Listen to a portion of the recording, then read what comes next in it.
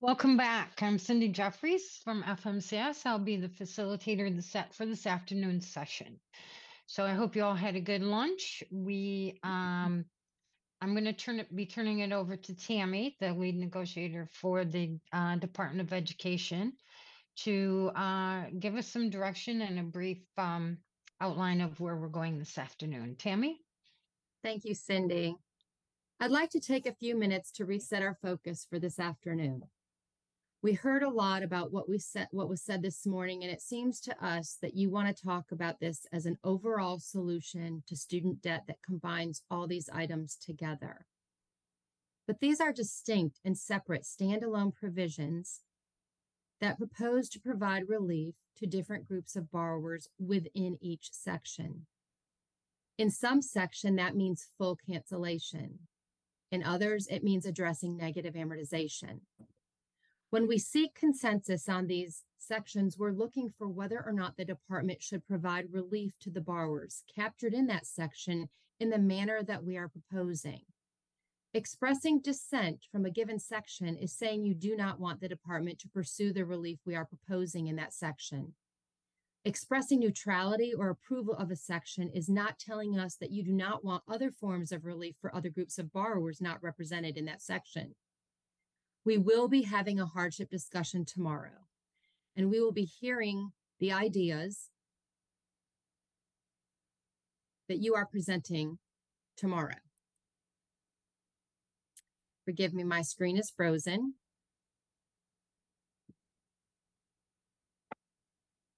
We wanted to put the hardship discussion at the end to ensure that we had time to hear your feedback on the regulatory text that we've provided you. We are committed to providing student loan borrowers with meaningful relief where we can. We have provided regulatory text that would provide relief to many borrowers in many different categories. And we believe we are negotiating in good faith by incorporating many of your suggestions. Just because we are not accepting every edit does not mean we are not committed to providing much needed relief to our borrowers. And a few other things to remember. We are talking about the regulatory text. When we write the preamble, we are able to add additional clarity. So for example, on section 30.85, our first goal is to get borrowers access to the statutory loan forgiveness opportunities available to them. That's why we have already taken steps to encourage automation within those regulations. But we see this provision as providing an additional way to catch them if those efforts still fall through the cracks. And if we reach consensus on a given section, then we share a copy of that portion of the preamble with you, the committee, prior to that publication. At this point, Cindy, I'll turn it back over to you. You're on mute. Sorry, I didn't even look for my button. John, do you have a clarifying question? Well, not so much a question as a comment, and you can tell me, can I do it now or should I wait? It's about a response to what Tammy just said.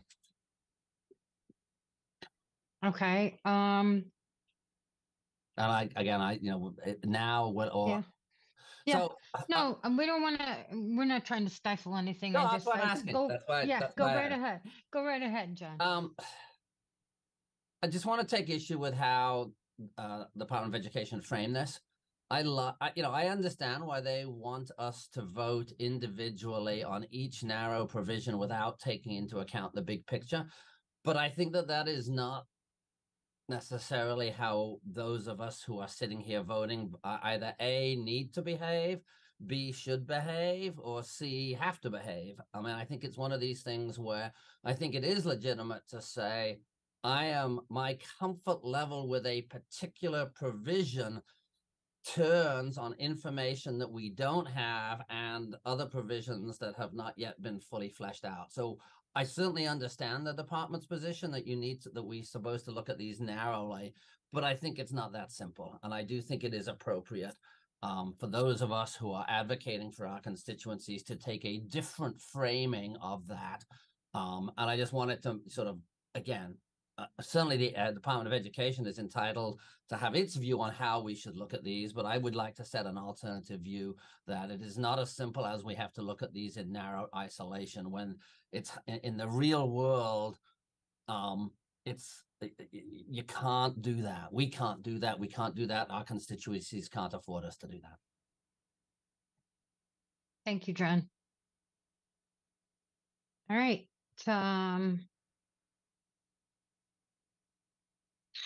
Jalil, you have your hand up? Yep, I have a clarifying question Mhm. for Tammy. So if I understood correctly, I heard you encourage the negotiators to consider the regulatory text, both for who is being offered relief and then the manner in which the department is going about offering that relief. But then I thought I heard you say that if we vote down, where the vote down would mean that we don't believe a particular group should get relief. And I'm wondering, I guess I'm wondering, is there a way for us to our vote down to say not only to not exclusively say that we don't want that group to be excluded from relief, and instead say we may be completely okay with the groups that are being targeted under the regulatory text, but take issue by the manner in which they're being targeted or the manner in which that targeting is excluding other groups, other distressed borrowers who are in need of relief. So I just wanted to clarify what a thumbs down means, because I think there's some nuance there that I may have misheard or wasn't clear to me.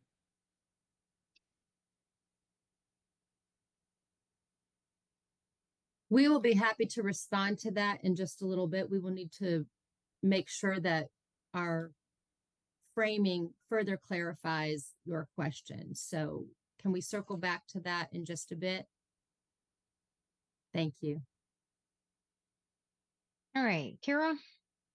I just want to join on to what Jalil said in that thumbs down is commenting on the regulatory text itself, not the motivation or the group of borrowers. I think a legitimate reason to disagree with the text may be that the text just doesn't go far enough.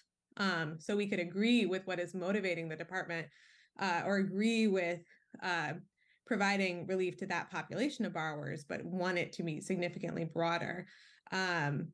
I think if it means something else, then we should have restructured how we were voting on this in the first place, or perhaps done temperature checks earlier on. So we think of a down vote is because you don't like the text in that respective section, not that you want a different text in a different section. So that's our view of what a down vote is from you. These regulatory provisions are not meant to catch all. They are, they are narrower in some regards, and we understand that you guys want a lot broader forgiveness provisions and waiver for certain things. But our intent was to keep these respective sections narrow and make sure that that impact for that particular group of individuals receives that benefit. Thank you, Tammy. Thank you, Kira.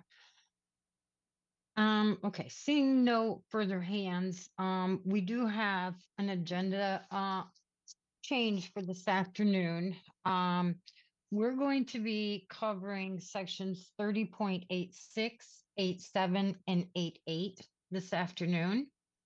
In respect to sections 30.83, the department will be sending some text out this evening that FMCS will promptly distribute to you for review. So 30.83 will be moved to discussion for tomorrow, as well as the hardship discussion.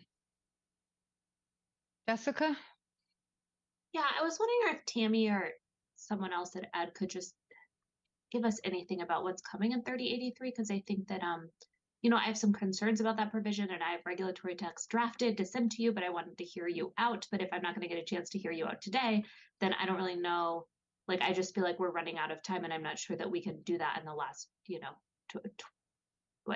20 hours. But if you could maybe just, even without reg text, describe what's coming, that might help guide my limited hours tonight. I'm not sure they're going to have an immediate response to. Oh, go ahead, Tammy. We are looking at clarifying how consolidation gets treated, Jessica. So I would recommend that despite us not going through 30.83 today, if you did have recommended text, to please send it to us as we look at that later this afternoon and circulate that to you guys this evening. We'll be better positioned to take a look at it holistically, and you may provide some additional clarification that we're seeking as well. So if you would be so kind as to get that to us anyway, separate from the discussion, we are happy to take a look at that. And then we will circle back sometime this evening with 30.83 for you guys to look at in preparation for our discussion tomorrow. Would that be okay, Jessica? Yeah, that's fine. As you know, I'm all about clarifying the consolidation thing. I think it's really important. If I'm understanding you correctly, and that the point of the revisions is really just about consolidation, I do think that it might be productive to have a discussion today to allow some of us to raise some other issues to the department, even just at a conceptual level without regulatory text, so that you wouldn't be getting those proposals in a vacuum. If we have time. We will, if we have time, Jessica, entertain that idea. So thanks for that suggestion. I just don't know where we're going to be today. So stay tuned. If we can get to it, we certainly will do that today. Thanks so much. Okay, seeing no further hands, let's move on to 30.86. I do want to remind you that, I've been reading the text and I see the chats, and I'm hearing the statements that things just don't go far enough or it's too broad.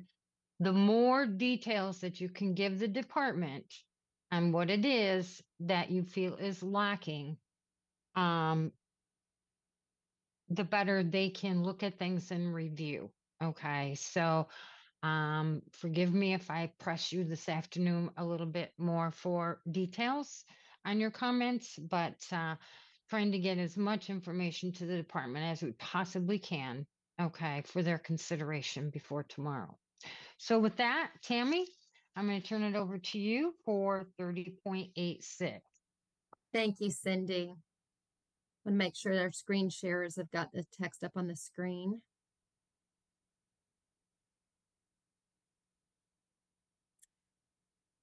This is an area where we have made a number of changes. In section 30.86, where appropriate, we incorporated your suggestions. The big picture is that the proposed reg text does two things. One, captures situations where the secretary terminates federal aid access going forward for a program or institution that fails measures of student outcomes as required under the Higher Education Act or its implementing regulations. And two, captures situations where the secretary terminates federal aid access going forward for schools or programs because they did not provide sufficient financial value to students. In section 3086, you will see we captured the broader set of circumstances that we think are appropriate here. There are situations where the secretary has taken formal action to cut off aid going forward. And in paragraph A, we lay out those kinds of circumstances. This is conceptually similar to what negotiators suggested in their language, but we did not take all the ideas in that text. The suggested language basically included any circumstances of loss of Title IV eligibility, but we do not think that is appropriate. For instance, an institution that loses Title IV eligibility solely due to institutional financial concerns would not be appropriate to capture here. I want to highlight two things here. One, by saying the secretary issued a final decision that terminated, denied participation, etc., captures the idea that these actions occurred after the exhaustion of any appeal options by the school. So if the secretary announces an action and the school challenges, this proposed paragraph would not apply until the appeal is exhausted. And if the appeal is ultimately determined in favor of the school, this text does not apply. And two, this language does not create liabilities to be assessed against the school, as we noted last session. As such, institutions would not be subject to any attempt to repay these funds under this provision. You will see in paragraph 1, we capture failures of student outcomes measures. This includes things like cohort default rate and gainful employment measures. It does not include things like financial responsibility scores or 90-10. I note here that this requires the program or institution to fail enough times to lose access to aid, as described in paragraph A. Paragraph 2 is other actions. Again, we see these as needing to relate back to the financial value of what students received. In advance of the meeting, we received mandatory text changes for 30.86 from Jessica. We respectfully ask FMCS to turn this over to Jessica to briefly discuss her changes with the committee. Hi, so I submitted like in some ways what was a pretty technical amendment to 86, and it's the same for I think 87 and 88, so I'll just say it once. But basically, those of you who are familiar with PSLF may know that there's been like historically like a lot of stakes as to if a borrower consolidates their loans. And for PSLF, some borrowers who, potentially could have been eligible had they not consolidated and then lost some or part of their eligibility. And basically, I wanted to submit a proposal that made sure that whether or not a borrower consolidated their loans basically like didn't matter for the purposes of these relief provisions, so that, just like in the most simple way, like if a borrower has one loan where they would get the waiver and one loan where they wouldn't get the waiver, if they didn't consolidate, they get the waiver for the one and not the other. If they did consolidate, they would get the waiver for the portion attributable to the one and not the other. Basically, that is to say, consolidate or don't consolidate, it shouldn't change your availability or entitlement to relief. Okay, thank you, Jessica. Anything further, Tammy or Jessica, before we turn to the committee for a temperature check and discussion on this? Yes, we wanted to mention that we agree with these edits. And I'd like the screen sharers to share the text that includes these edits in section 30.86, so that this is the complete regulatory text we would like FMCS to ask for a temperature check on.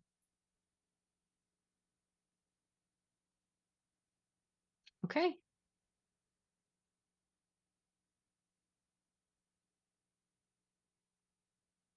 Did you want to walk through that, or is there, can we take the screen share down? Okay. All right. Thank you. So is everyone clear on what the temperature check will be? It will be the regulatory text, including the amendments that the departments took from Jessica's submission. Okay. So if I could please see a show of thumbs. Jessica, you had a question before we go sorry, on? are we at the point where we can do clarifying questions now? Sure, absolutely, dear. Go right ahead.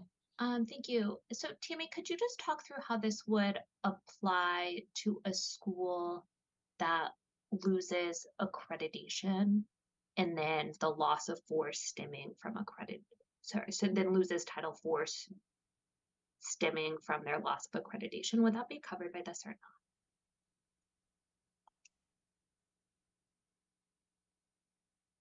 Or would it depend on what the loss of accreditation was for? Yeah. I'm going to ask one of my colleagues to jump in. Ben, do you have a response to this question?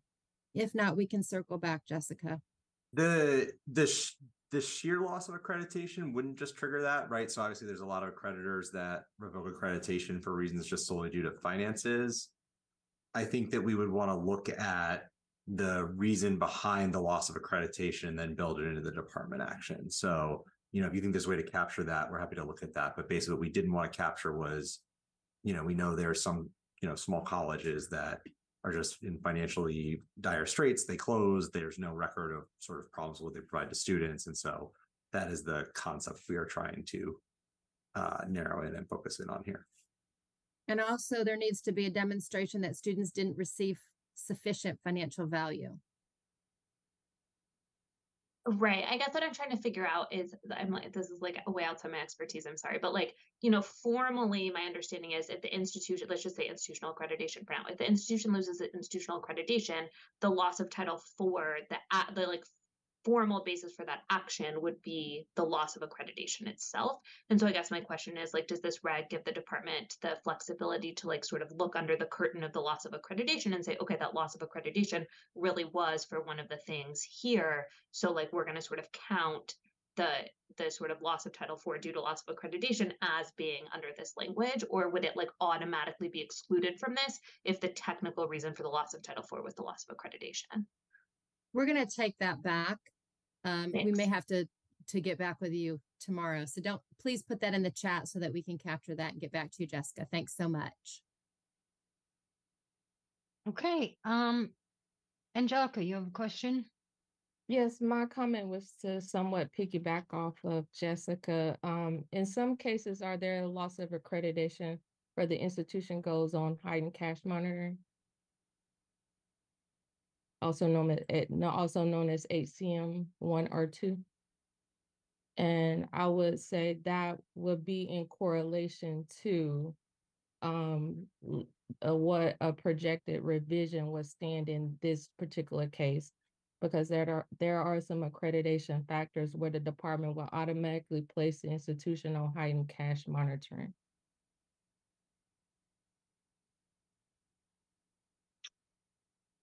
Angelica, please forgive me.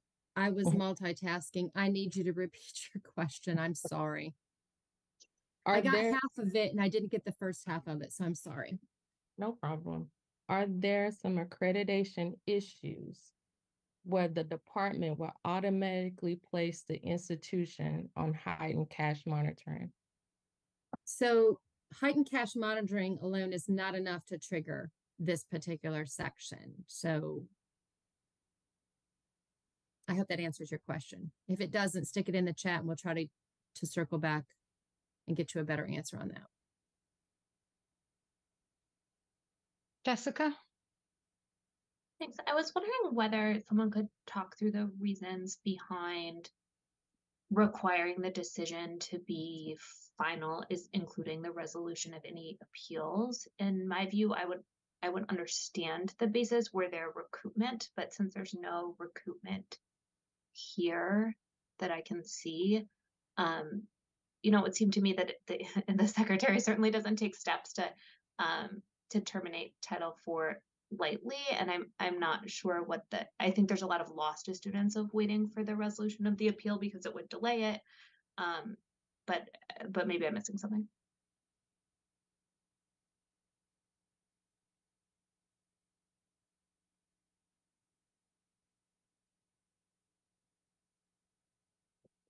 Jessica, it doesn't appear as though they can answer that right off hand here. If you could also put that in the chat. I also want to bring to your attention, just for Cindy, the department. Yeah. Ben is going to take that one. Oh, okay, Ben. Thanks. If he didn't freeze up. You're right. Sorry, I'm back. So the idea here is we see situations where we cut off borrowing for students going forward at a given school or program because we have significant concerns about that school or program. And in the meantime, the very students whose outcome measures or experiences may have formed the basis or evidence for that termination under current structure are basically kind of left to possibly get a borrower defense claim, but beyond that are not really otherwise automatically picked up.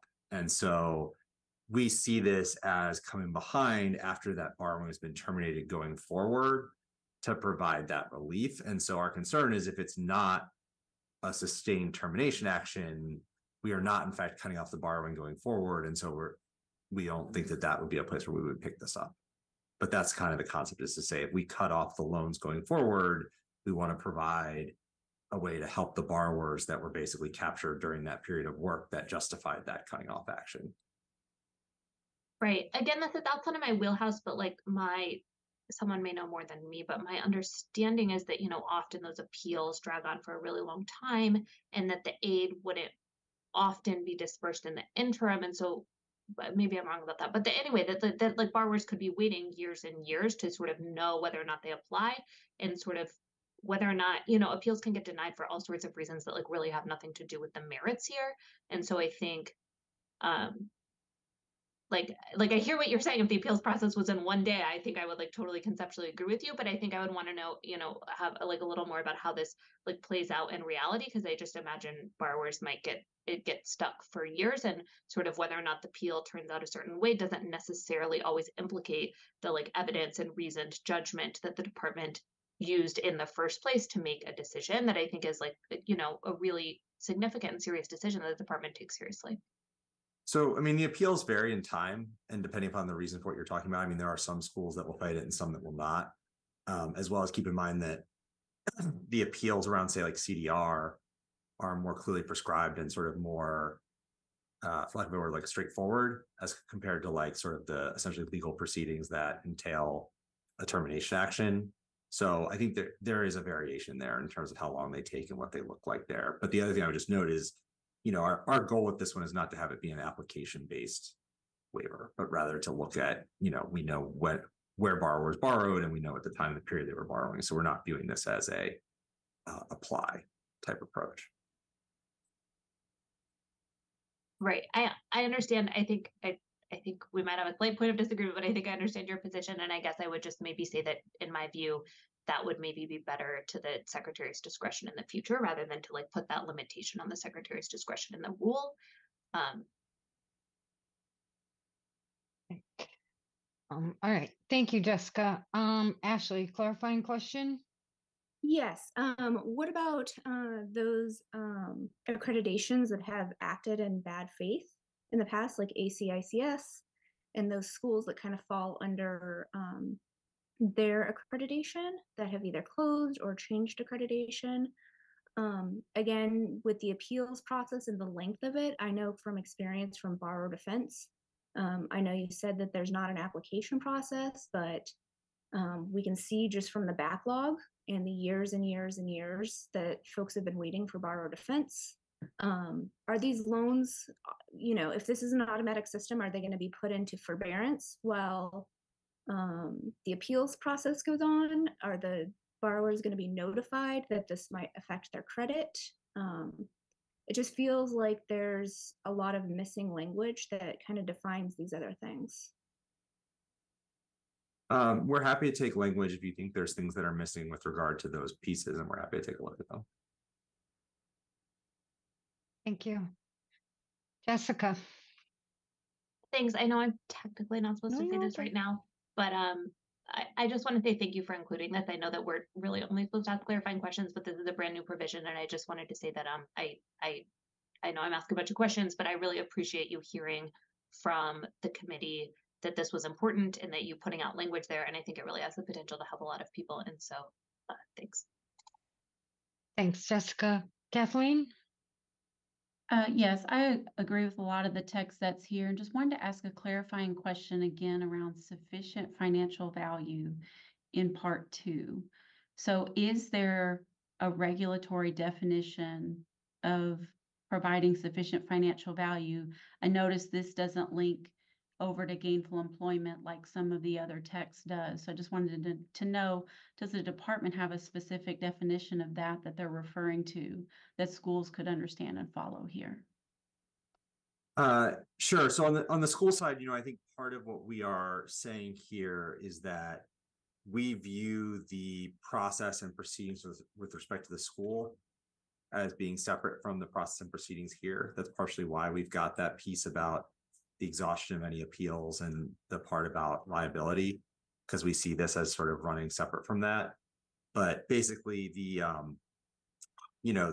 first paragraph, or I guess not the first one, but the paragraph that talks about student outcomes measures would pick up CDR or gainful employment, where again, those have hit the point where the secretary has taken the termination action. So it wouldn't just be like a single failure if the program stays in. And then with regard to sort of the other category, we think that is something that would come up in the actual termination action. So, when we deny recertification or things of that nature, we explain to the school why we took that action. And so we would be looking at that type of question in terms of what the underlying rationale for why we did the thing we did. But again, that's partially why we have this language about saying this follows after sort of the administrative proceedings with respect to the school are done and that there's not liability for the school. Okay, thank you. Jessica, Yeah, did you can have I another? just clarify? Because I think that this was part of the proposal that I put in. I think the idea is, in my mind, in like very simple terms, like what happens once a school can no longer give Title IV aid? What happens to the students who were at that school? I think that's the question. And I think this sort of there are lots of complicated questions about what happens before a school no longer has access to Title IV aid. And I think that this is really not to meant to answer those, but just to the what happens after. Thanks for that clarification, Jessica. All right, seeing no further hands, let's go ahead and take a temperature check on 30.86. Could I see your thumbs, please?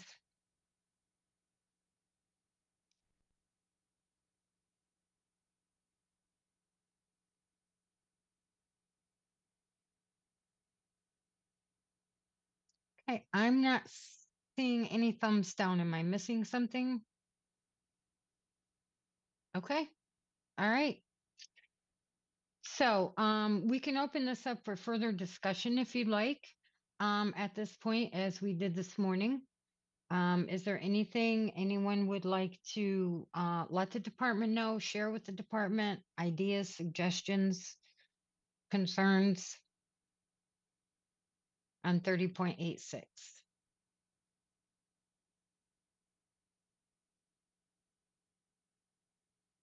Okay.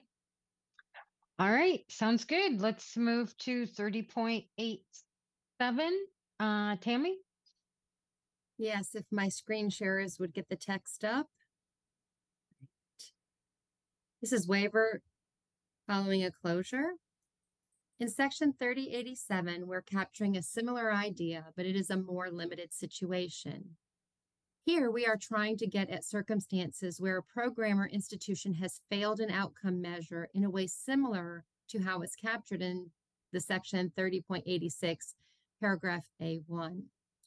The difference is that we have seen in the past that some institutions or programs will fail a measure once and then choose to close. In those situations, there will not be additional years of data to make a judgment about student outcomes. Therefore, since that program or institution has closed following that failure, we think it is fair that the secretary to reasonably infer the program or institution did not provide sufficient financial value to students and therefore warrants providing relief to the borrower. Again, it is important to note that this only includes programs or institutions that close. And again, we incorporated reg text from Jessica, the same reg text that she spoke to before. So I just ask that the team share the appropriate reg text that references Jessica's edits. And I'll turn it back to you, Cindy. All right, thank you. There we go. So this has the appropriate edits from the things that the department did adopt from Jessica's proposal that she sent in. That would be inclusive in the temperature check when we do it for 30.87. Okay. Thank you. I see you read my mind. I don't even have to say. Thanks. All right. So I will open it up for clarifying questions prior to the temperature check. Jessica? Sorry, I don't mean to sound repetitive. I actually think this is a different question here. Could you explain what final determination means here? Because I don't actually think these are the kind of determinations that could be appealed, right?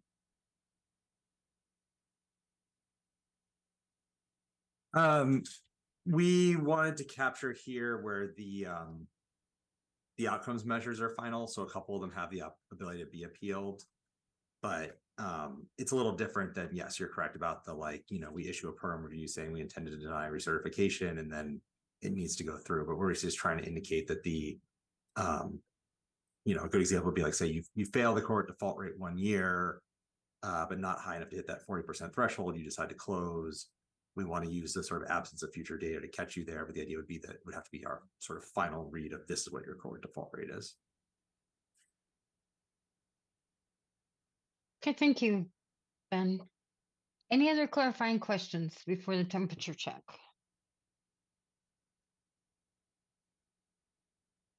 All right, seeing no hands, let's go ahead and take a temperature check on 30.87. Can I see your thumbs, please?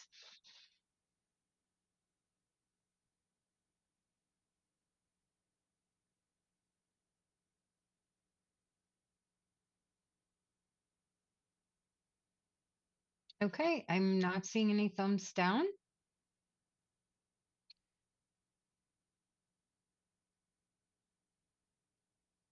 All right.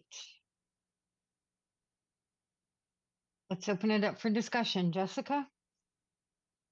Thanks. I just on that same issue, I think, I think you understood. I would, yes, those phrases, I did have questions, but I think, through our back and forth, I think you understood on 86 that I would substantively, I do not think that there's a reason to necessarily wait for the resolution of any appeals, and certainly not to take away the discretion of the secretary to decide in the future that the secretary doesn't need to wait for the resolution of appeals. So I think I would in 86 want to take that the term final out of the or out of the proposed reg for substantive reasons. Here, I'm not sure that I think it's just confusing as to what is a final determination. And so I think I would maybe suggest striking the word final just for clarity's sake. I think it would just be a determination by the secretary. And again, the secretary would obviously maintain the discretion to make that determination at any point. It says that the secretary may waive the balance. So I think it could come out of both, but for different reasons. Thank you. Carmen, did you capture that, or did you want that dropped in the chat as a idea? Got it? Okay. All right, great. Scott Buchanan. Yeah, I just offer, I know this is sort of, we have some slightly changed language in front of us, but and I think we're going to have to look at that in terms of implementation and how that would actually work.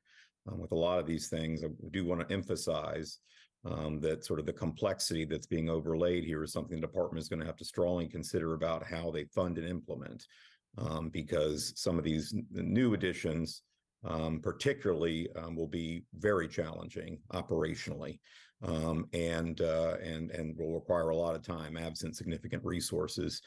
So anyway, we'll take a look at that and provide any other feedback we can, since we're seeing language just right now. So I can't give any sort of detailed analysis about that, but that's something that needs to be considered. Thank you, Scott. Appreciate that. Jessica?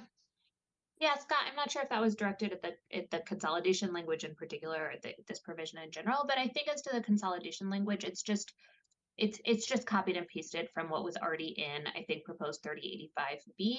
And I think it wouldn't really involve the treatment of consolidation loans any differently than, for example, you do right now with closed school discharge or false certification discharge, where you just sort of look under the hood of the consolidation loan to see the underlying loan and then apply it. I mean, I'm not a servicer. I'm sure it's complicated. It's not like you just press a button on a computer, but I think it's not something that's categorically different than what the department already does in a lot of other respects. Thanks, Jessica. Tammy?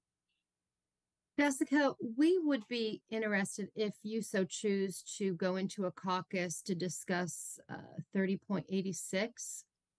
We do have some time, so if that's something that you think would be beneficial, we'd be happy to go ahead and go into a caucus with you. Sure. Thank you. At some point, it doesn't even have to be right now, but that would be something that we'd be interested in doing if you would so like. Yeah, I'd be happy to. Thanks. Okay, so you tell me when you want to do that caucus. I don't see any more hands on 30.87. We could do it now before we move, or we could cover the next section. Let's cover the next section, Okay. Cindy, and then we can go from Okay. there. We'll couple All it right. with a break. Great. That's what I was gonna say. We only got Great one minds more. think alike, right? Right, right. All Right. right. So let's move on to section 30.88. And I'm gonna turn it over to Tammy for the walkthrough on that. All right. Screen shares, get that screen up for us. 30.88. Great. This is an area where we indicated at the last session that we would be providing updated text. The goal of this section is to capture programs or institutions that have had poor debt to earnings rates or provide graduates with insufficient earnings as they closed. The difference with this section is that these are going to be programs that did not have official rates and then closed. That would be captured under section 30.87. Rather, we know that many institutions over time have shifted their programmatic offerings as they have seen data come out about their performance. So we want to give relief to borrowers when we have data showing the financial returns to students were insufficient and then the program or school closed. I want to reiterate that point. The program or school has to have closed. This is not about open schools. Because this is not a situation where there would be official rates indicating a program's results on these measures, we've crafted regulatory text that explains how we would measure debt to earnings rates and the earnings premium test. This text reflects the data we have available and also various limitations that were in place when these data were run. For instance, we are proposing to not include certain medical or dental programs in this calculation because those would have had their earnings evaluated after a longer time in repayment, and we do not have those data. We have adjusted the proposed language in paragraph A2 to better clarify this exception.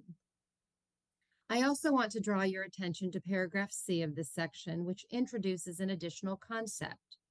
The goal of this paragraph is to provide relief to borrowers who attended closed colleges where the majority of federal aid volume was associated with programs that failed to meet the standards laid out here.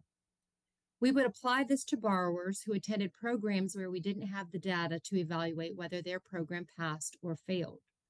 The idea is that if the college overall had a majority of its aid in failing programs enclosed, that the secretary can reasonably infer the program did not provide sufficient financial value to students, and borrowers should not have to bear the consequences of that fact that we do not have the data on their program.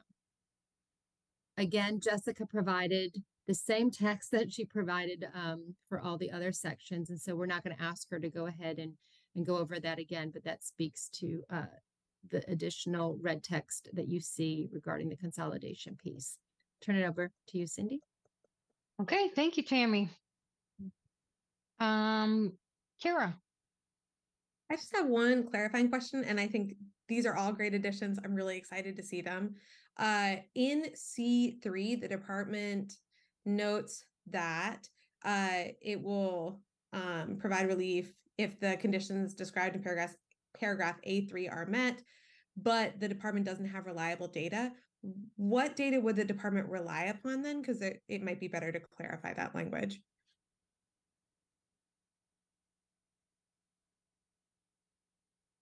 So, yeah, so the issue here is, you know, the size of programs at colleges vary substantially.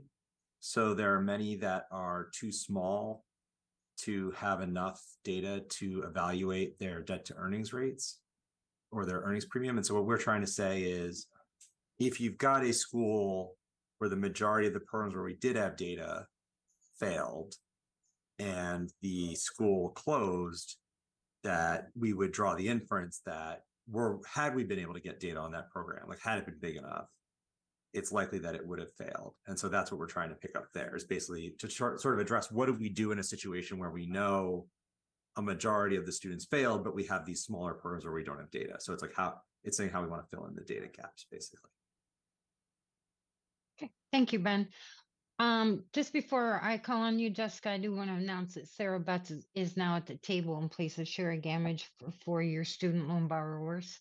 So welcome, Sarah. Jessica? Yeah, I think I had the same question, and I think maybe, Ben, based on your answer, the department might consider saying something like does not have detailed data or sufficiently detailed data or the requisite data or something. It just there's a negative inference that somehow the data is unreliable that I don't think was reflected in your answer. And I have a similar, like, very minor question here on A3. It says, for the period in which the borrower received loans for enrollment in the program, the secretary has reliable data, blah, blah, blah, blah, blah. I think that could be red is like requiring some like borrower by borrower analysis of like their whole attendance period. And I assume that's not what you meant. I assume you meant if, you know, if the borrower was attending during a period in which you have data. So if I'm correct, I think possibly it could just be fixed really easily by saying for any period in which the borrower received loans or something like that. But you're welcome to clarify if I misunderstand.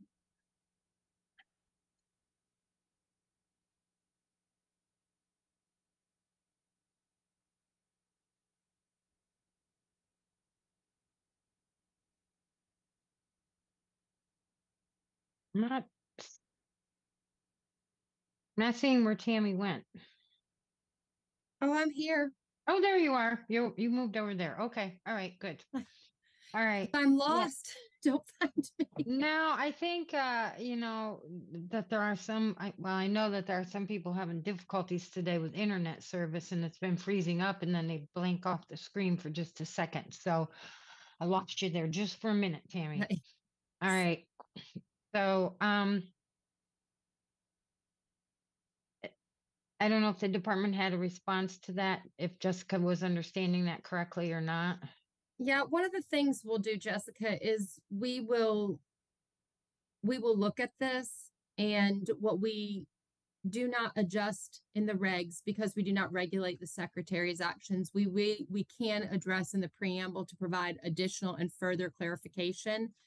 So go ahead and make sure that that is in the chat so that we can capture that concern, and then we can kind of address this a little bit more in detail in the preamble. Okay. Thank you, Tammy. Yes, ma'am.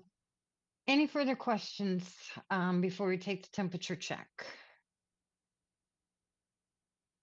You want to say, I see Benjamin Lee, you came in place of Scott Buchanan, correct? All right, great. Welcome. All right, let's go ahead and see the temperature, the thumbs for your temperature check on 30.88.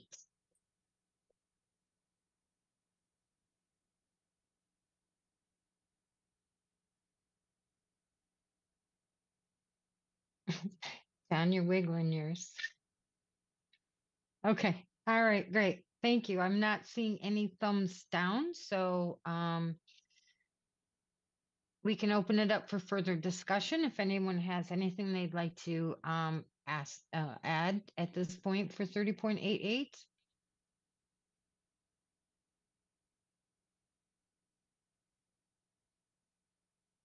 Okay.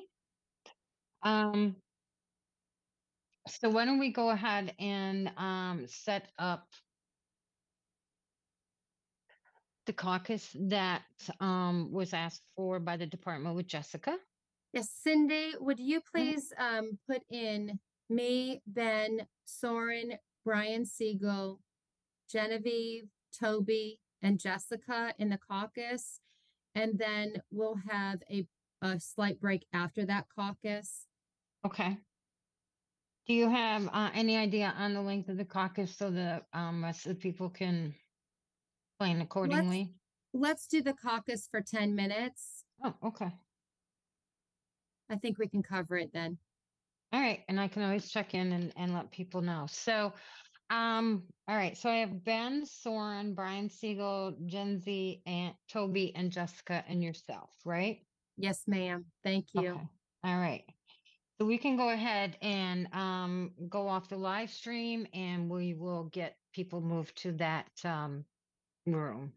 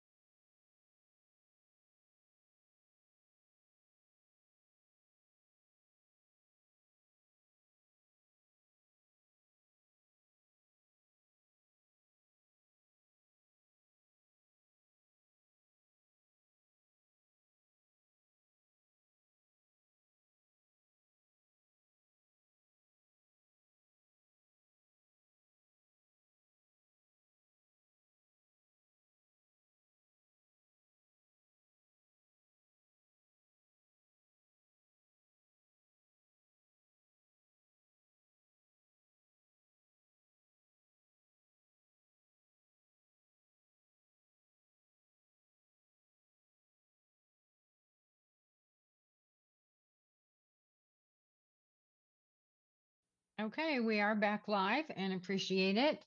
Everyone is back. There were a couple requests made of the department that have been discussed. I'm going to turn it over to Tammy to address a couple of those questions. Great. Thank you guys so much for hanging in there. We have heard your request for complete reg text that includes the changes that we made since the time that we sent the amendatory reg text to you, and also the changes that we included as Jessica mentioned earlier today. So what we plan to do, we are still changing some things in 30.83. So what we will do later this evening is send to you a reg text version that in parts before subpart G, you already see that that's in red line. There have been no changes to that.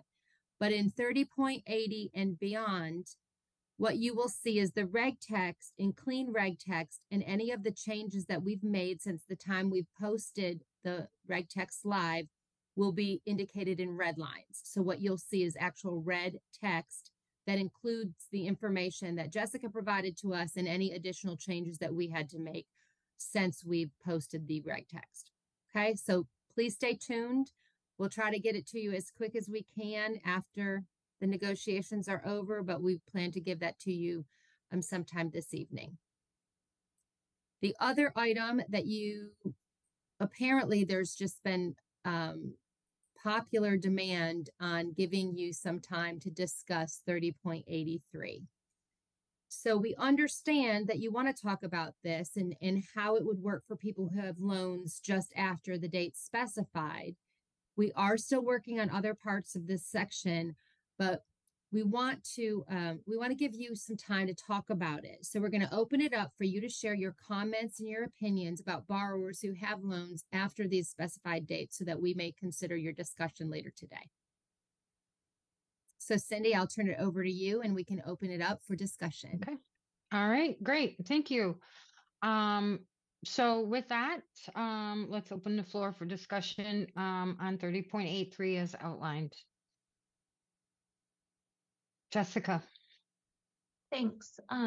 First I want to say, I think that this is a really important avenue for debt relief for many people who really, really need it. I think it's these old loans really follow people for the rest of their lives. There's, I have clients, one who hopefully will comment today, their loans are from when before I was born, right? The loans don't go away. I was just trying to help a client. The government has destroyed all of the relevant records and the bankruptcy he filed because the bankruptcy was so old, because the loans are even older, right? So these old loans stay around forever. It's like tremendously important that it accrues so much interest and they really burden people for the rest of their lives. So I want to start by saying I really appreciate the department's attitude towards tackling this issue. It's tremendously important. I really appreciate what you're trying to do here.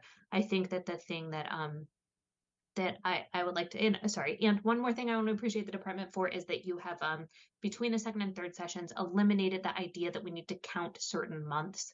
I think the counting of months really inures to the detriment of the borrower to the extent that there are records that are missing. And so I really appreciate that this proposal does not require, it requires that you understand the start date and that's it. And we don't need to know what happened every month since then, which really is important when records don't exist. I think that one concern that I have that I think is shared by some other people is that borrowers who are just so close to this will just lose their shot, and that, a borrower who's, a graduate borrower, for example, who's 24 years and 10 months, will just have that opportunity, that will not have that opportunity. And I understand that there are, sometimes line drawing exercises the government has to do, but this seems like an incredibly stringent one. And I hope that the department might consider some other alternatives. Okay, thank you, Jessica. Jalil. I think, well, first it's a clarifying question. Can the department explain why it has to have this cliff, or why it's proposing the cliff around the 25 years and the borrowers who will be cut off? Is there a reason why it has to happen in this moment? Why it can't be rolling relief?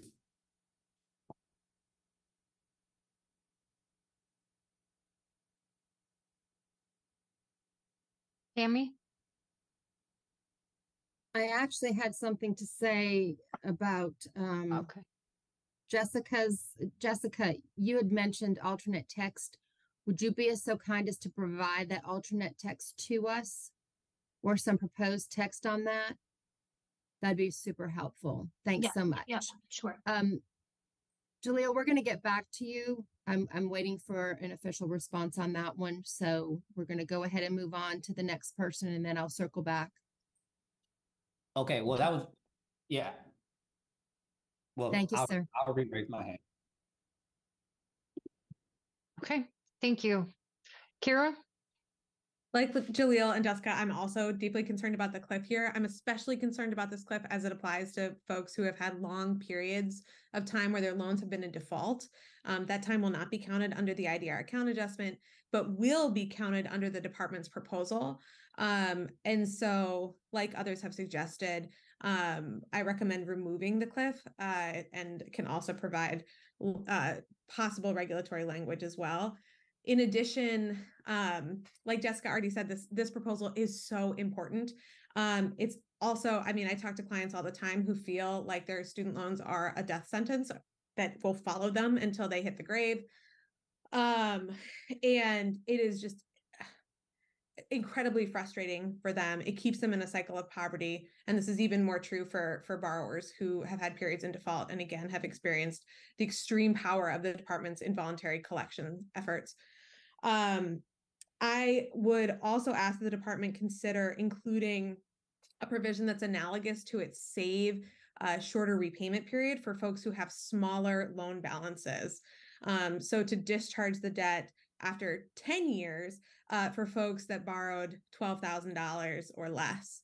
The department has already provided the justification for doing so in the SAVE plan, and I think it makes sense to extend it more broadly here as well.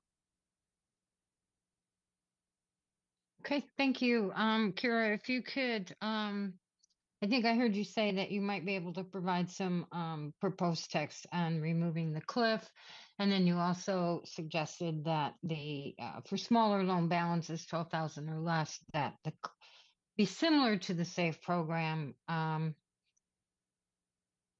don't know if you want to put that concept in the okay, thanks. Richard put that in there for you, so don't worry about it. Tammy, did you have something you want to say? Yes. On the 2025 year, we need to acknowledge the presence of income-driven repayment and forgiveness timelines. So we see this as a one-time action, but keep in mind, we're still doing the one-time account adjustment for borrowers in repayment. So for those borrowers, they would not see the cliff. And on SAVE, we looked at it, but we did not think we could incorporate it here. Can I just respond to that quickly? I think because the IDR account adjustment will not capture borrowers in default, so that will not be sufficient. Those borrowers will still have a longer period of time in repayment, and that is one of the things that I am especially distressed by, considering that those borrowers have already demonstrated that they are distressed and are more likely to default again. So I would hope that the department would use this opportunity to clear those bad debts and to discharge them, especially when they've been in repayment for 20 or 25 years, but also if there are smaller loan balances as well. But I hear that the department is not considering the other piece, although I would urge it to reconsider that position. Okay. Thank you, Kira. I want to point out that India Hexall has come to the table for civil rights organizations in place of Wisdom Cole. Welcome, India. Yael. Thank you. So first of all, I want to mirror what everyone has already said here, and I won't burden you with saying it again. No, I want to flag something. One, the cliff is unnecessary, right? And though we argued for making this particular provision a provision that doesn't that's not a one-time provision, to the extent that the effort here is to really address sort of retroactively old loans and not prospectively, you can still achieve that without a cliff by creating a scenario where loans sort of come eligible on an annual basis for some period of years going forward. I look forward to seeing proposals that others sort of have to address this cliff, because I think that it's unnecessary and will harm people. But also to Kira's point, about the insufficiency of the one-time adjustment for folks in default, I do just want to flag that, a lot of the time period that is covered, that will not be covered by the reg text as drafted, is a time period in which we know that there was an extreme amount of service or misconduct that resulted in people being pushed into default, who would not default if they were getting the advice that they should have been getting and if they understood the programs that the department had available at the time. And so one of the priorities, I think, of the department, or that the department should have in this regulatory process, is addressing those groups of borrowers, the borrowers who ended up in these difficult situations, who've been in these situations for a very long time and who really need relief, and to sort of not provide that relief for this period of years where we have evidence and data of extreme service or misconduct seems like a real missed opportunity to the detriment of borrowers. So I do suggest that the department consider the regulatory proposals that it will receive to soften this cliff and to ensure that those borrowers in such critical need of relief receive it. Thank you. Thank you. Jalil. Thank you. I think that a part of what at least I would like to be on record is that 20 to 25 years is not necessary, that it is within the department's discretion to have a waive authority applied to student debt balances without a borrower having to wait to 20 to 25 years. I understand that the department continues to respond that it has to acknowledge the repayment timelines already under IDR plans. We understand that, but we also understand, as Kira pointed out, that under SAVE, you carve out a different timeline for borrowers who have 12,000 or less. That's not simply because the student loan balance is small. It's because that's a group of borrowers who have been identified as distressed borrowers. So we know we also have distressed borrowers who are at a certain age, where we see from recent studies from the Federal Reserve that found that a borrower who is still in repayment when they are near retirement age is not experiencing the same or typical wage boost that we think a college graduate should have. We know that borrowers who have balances that are way above their principal are distressed. We know borrowers who are Pell Grant recipients or parents of Pell Grant recipients show signs of distress. We have all these other markers of distress. So we're not saying ignore the timeline under IDR, but we're saying that you have already shown that you can carve out a timeline for distressed borrowers that doesn't sentence them to a lifetime debt sentence of distress of 20 to 25 years. You can offer relief in a shorter amount of time. I also want to point out that many negotiators here have already sent in proposals with detailed regulatory text, or at least evidence and research of how some regulatory text could be curated to capture, again, the carve out that has a shorter timeline to cancellation, but also targeting already distressed borrowers. So I just want the department to understand that it's not about just saying, let's throw out the 20 to 25 years, but it's about acknowledging that you already have provided a pathway to relief for borrowers who are distressed, and saying that it doesn't make sense to continue to try to extract and burden borrowers who likely cannot repay, have shown evidence they cannot repay, and it doesn't make sense to make them have to sit under student debt for 20 to 25 years. So again, I encourage the department to return back to the proposals that have been submitted. I encourage the department to think about, again, that you are not required to hold borrowers for 20 to 25 years in a lifetime debt sentence. You 3 seconds remain. And I encourage you to use that power to offer relief here more broadly. Okay, thank you, Jalil. John Whitelaw. Just briefly, I want to certainly lift up everything that Jalil just said, but specifically want to talk about cliffs, especially when they're unnecessary. Cliffs undermine credibility, they undermine confidence, because on either side of the cliff, it's completely arbitrary. Yes, it matters where lines are drawn, but to the extent that you could avoid cliffs, you really want to work exceptionally hard to avoid cliffs, because it sets up two classes of people which are indistinguishable in all but completely arbitrary ways. So you have the last person in and the first person out, and they look exactly the same. And particularly, you only want to do cliffs if you absolutely have to. There has to be a way to avoid cliffs. Because they just undermine credibility in the program, because they set up arbitrary distinctions. And I have seen cliffs in operation for 30 years in the benefit context, and they're always a disaster. So let's see if we can not have a cliff on these things. Thank you, John. Jessica?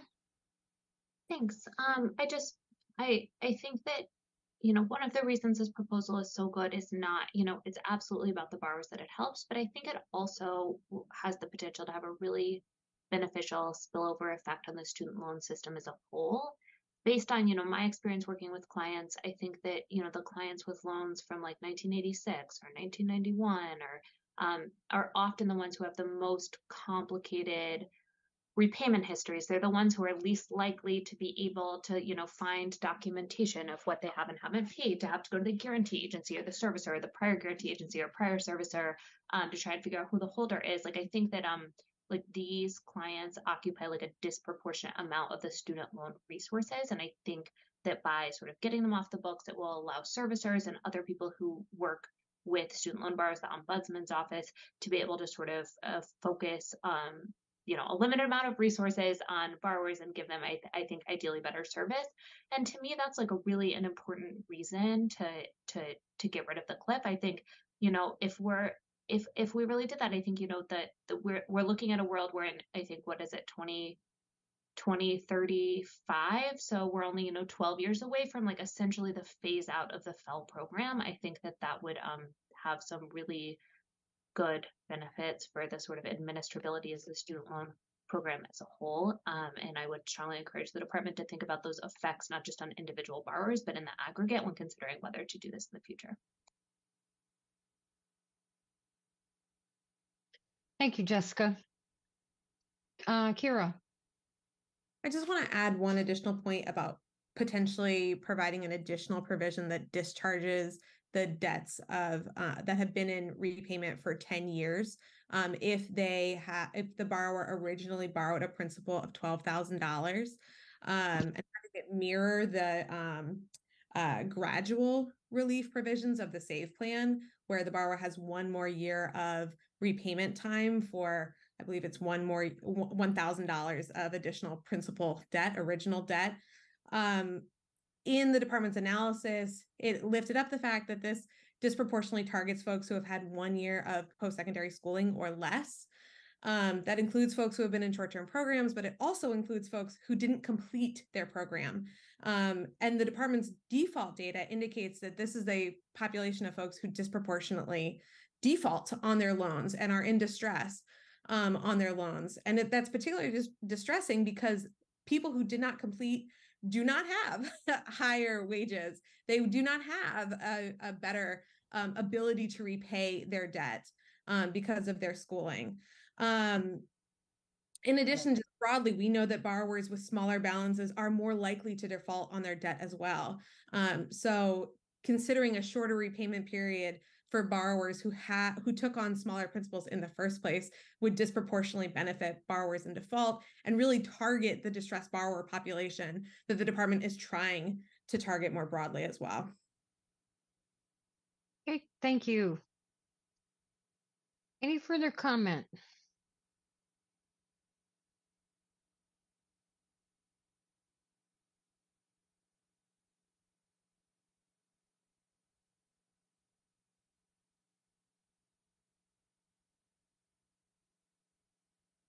Okay.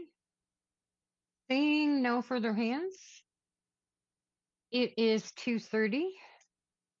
Jalil.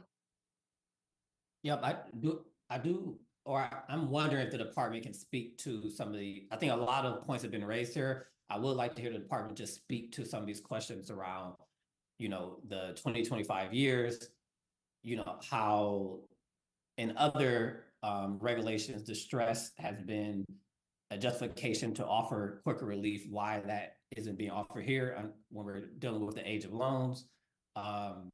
So just wanted to hear the department speak back to some of the concerns that negotiators are raising, or at least provide some more context so that we can understand if you need more research, more evidence, more regulatory text as we prepare for tomorrow.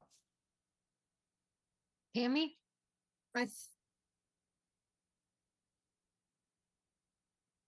We plan to discuss this tomorrow, Jalil. We only wanted to give an opportunity for you guys to give us some additional information to think about. It was the negotiator's suggestion that we open this up today to talk about it, and we will have more to say on this topic tomorrow. But we still, we still want to go back and change the few little pieces that we want to change and present that reg text to you later this afternoon. Or this evening, excuse me. I mean, is it not possible? I'm assuming there's some part of this regulatory text that is not going to change overnight. So is it possible to provide more context or clarification around those pieces that are relevant to some of the issues being raised now? I think holistically, we're looking at 232 right now with our public comment starting at 3. And we know that we received some proposals to eliminate the cliff, and we know we are evaluating that regulatory text. And I don't believe that we have enough time with a break to really start the conversation on 3083. So we're going to wait and have that conversation tomorrow. So you've given us a lot to think about. We know that we've had proposals on this. So we're going to go back and we're going to review this evening, and we'll circulate a mandatory text later this evening.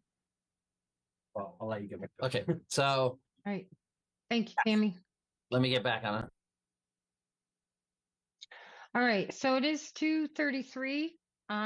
Let's go ahead and take a 15-minute break and be back in time so that we can start public comment directly at 3 o'clock. We do have a full list for that, as well as a waiting list. Jessica, one last comment before break. Yeah, it sounds like we're not going to do the felt today, which is fine. I just wanted to make sure that you saw my comment in the chat that I would strongly encourage the department just to change the title of that to indicate that it does not apply to department held felt. It just as you're considering things tonight. Thank you. Thank you, Jessica. Cindy, would it be possible for us to go ahead and just take the break until about 10 till? Yes. Yes. Let's do that. All right. That way So it'll we'll give be us back. time. Yeah, we'll be back at 10 minutes to 3 so we can get organized and start. So with that, see you in about 22 minutes or so.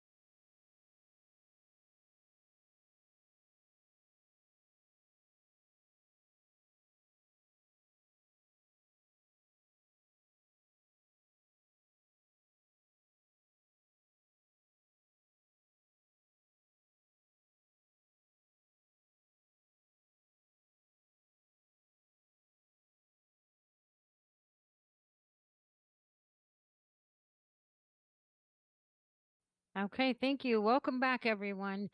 So a couple things in the 7 minutes we have left. One, I'd like to remind those who have signed up and have time slots for the public speaking to sign in about 15 minutes prior to your time slot so that we can keep on schedule.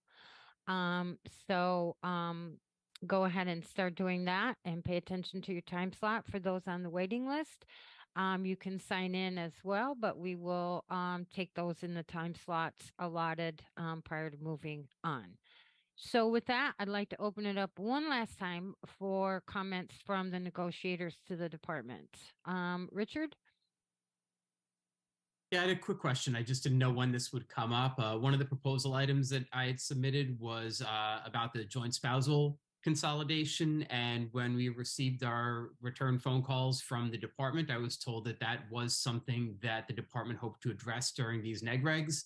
So I'm not sure if I missed them in the amended text that we received, or if that is something that the department intends to bring up during discussions of hardship at the end of the day tomorrow. But I did just want to follow up because I received that phone call and was hopeful that that was a good sign. We do plan to discuss the proposals, all the rest of the proposals that we haven't mentioned throughout today. As we navigate through tomorrow, we'll mention the rest of those. And as a part of hardship, we will discuss the spousal consolidation issue that you brought up. Thank you. Okay, thank you. Any other comments?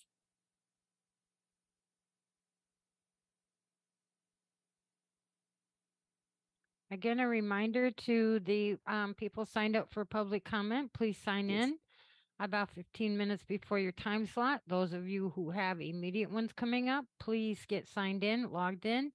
Please make sure that your name when you log in matches what you signed up for and is not just your first name, as we have several people with the same first name. So we want to make sure that we're calling on the correct person at the right time. So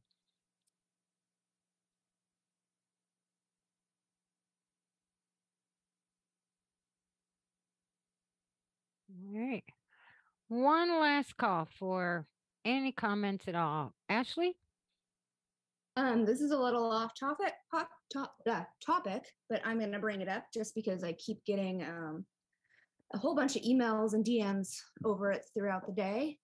It looks like there are several Sweet versus Cardona class members who are having their credit reports report inaccurate information. So I just wanted to bring this up since I had the attention of the department. This seems to be an ongoing problem. If you would let those individuals know that they can reach out to our ombudsman office, okay, that would be helpful. Yeah. Okay, I will let them know to let them know. Okay, thank you. All right, final call for last thoughts to the department prior to going into public comment that you would like them to consider or at least and think about as they draft the text to send to you for tomorrow's discussions.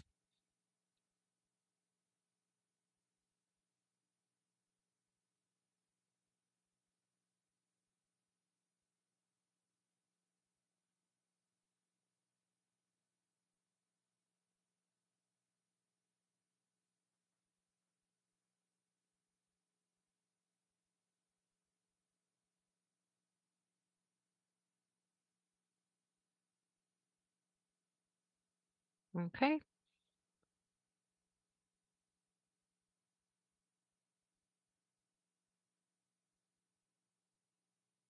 Going to make one last plea to people who have signed up for public comment to please log in if your time is near within 15 minutes or so. At least sign in. Those of you later on down the time frame, please sign in at least 15 minutes ahead of time so that we can get you situated and get you in. We've got about 2 minutes prior to the start. So in about a minute, we're going to let the first guest in and we're going to move through the list of those who have logged into the meeting and let you address the committee.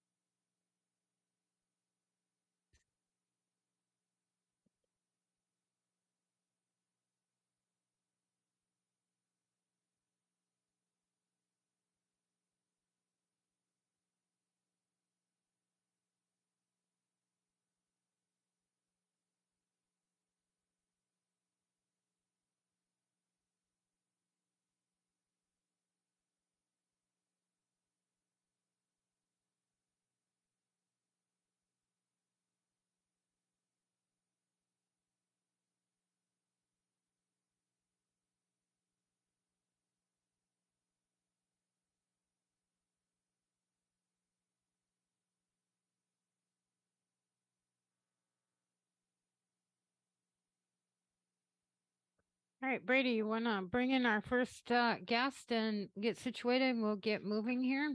Yep, absolutely. I just admitted Virgilio Lasaga, who is here representing themselves. Okay, welcome. Can you hear me? Hi, can you hear me? Yes, we can hear you. Thanks for joining the committee for comment today. You will have 3 minutes to present your comments to the committee, and you will be given a 30-second reminder of when your time is almost up, okay? Awesome, thank you so So much. with that, go ahead and start. Yeah, so my name is Vigilio Lasaga. I would like to address 2 areas of consideration for hardship discussions tomorrow, with the first being in relation to Pell Grant recipients, and the second in relation to borrowers with disabilities. To give you a bit of my backstory, I received federal loans as a poverty-level low-income borrower. I was nearly a first-generation college student, with my parent graduating 1 year prior to me receiving my 4-year degree. I graduated with an associate's degree from my community college, transferred to a 4-year public university, and then completed a 1-year master's degree from the same university. Throughout my college tenure, I, along with other members of my family, received full Pell Grant benefits due to our exceptionally low income. I also qualified for and participated in work study during my time in college. Because I received Pell Grant, I was disqualified from receiving food stamps, and this is an attestament to loans being necessary for low-income borrowers beyond the scope of tuition, as loans help provide food, housing, utilities, and other expenses. Despite making a decent wage now, about 4 years after graduation, I still lack financial stability due to the insufficient income of my family. My family lacks generational wealth, and I often have to help my family with necessities such as medication, insurance payments, utility bills, and food. Additionally, very few members of my family will be able to retire, as most of them are unable to save for retirement because they're living paycheck to paycheck. I'm currently not able to save to purchase a home, cannot afford to start a family, and cannot afford the expense of purchasing a used vehicle.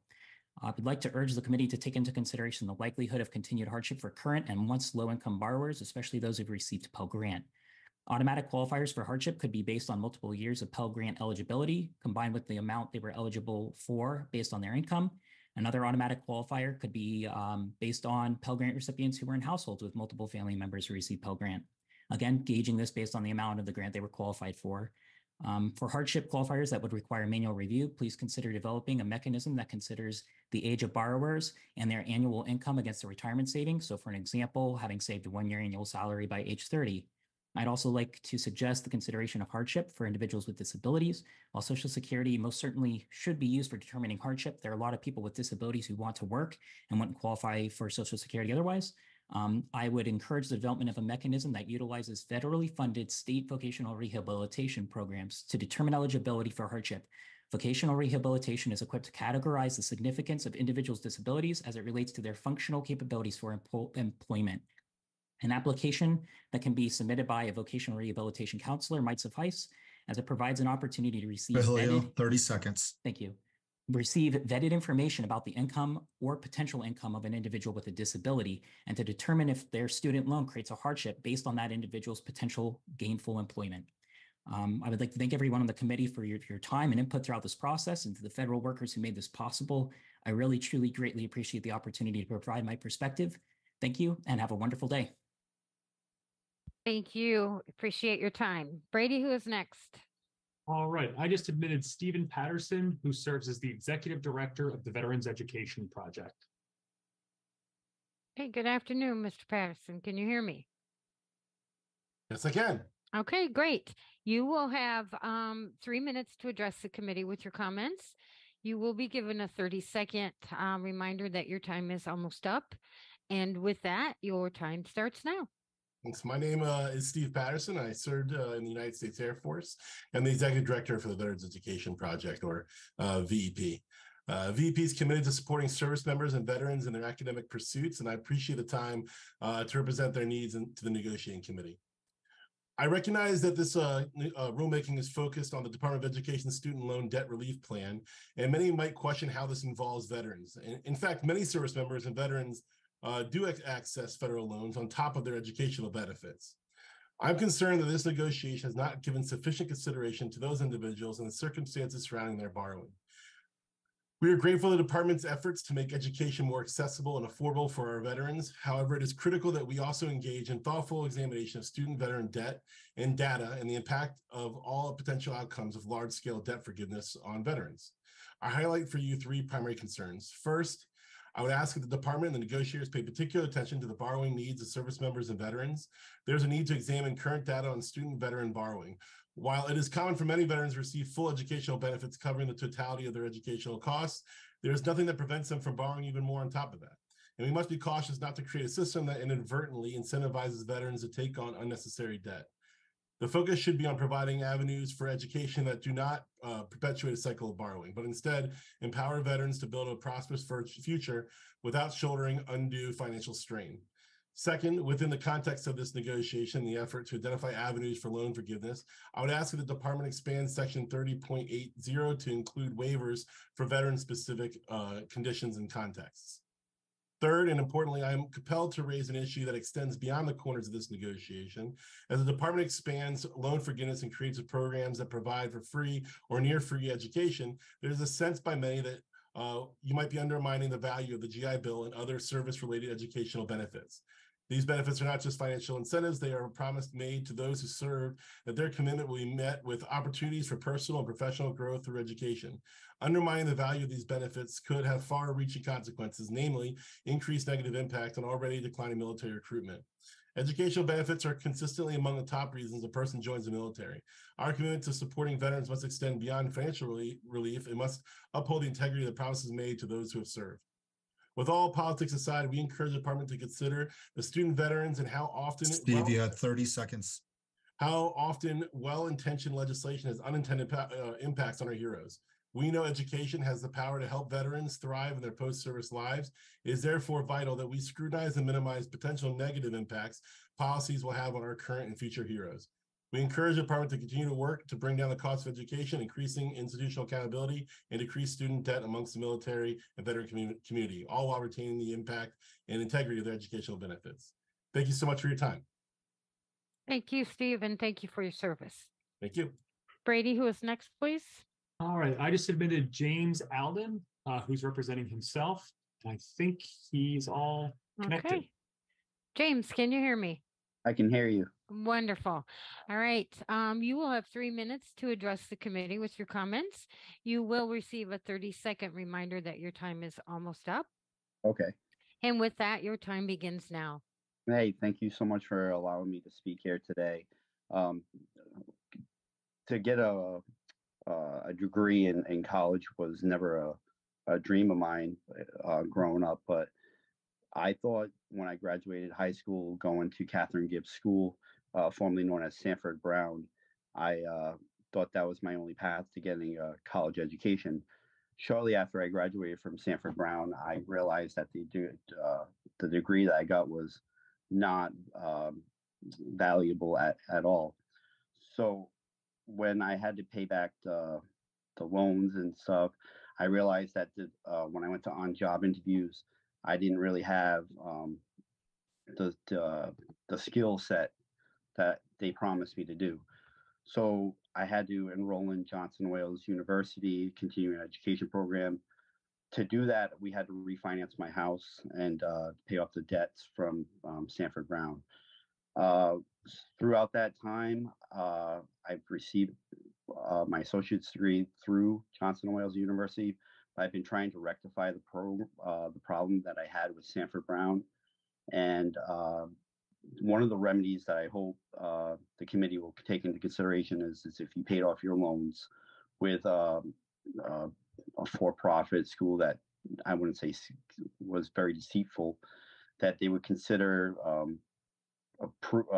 approving or relieving student debts for somebody who had to go to Johnson Wales or a different university for being deceived by the previous school. So I've tried numerous tactics to go through the Bauer Defense program, been denied. I didn't realize that Cardona versus Sweet was an option until later on when I tried to apply. It was denied. So I just hope that the situation can be rectified for myself and many other people who went to school thinking that they were going to receive an education because they didn't really have the great high school education or they had learning disabilities. And then they had to go back and to receive another education. So I'm pretty much even though we refinanced our home, I'm pretty much stuck for $60,000 with the debt that we've incurred. So, James, 30 seconds remains. so I just hope that my comments will draw change, and I appreciate everything that you guys do. Thank you. Thank you. All right. Brady? Next up. I just admitted Lisa Harrell, who's here representing herself. Hi, Lisa. Can you hear me?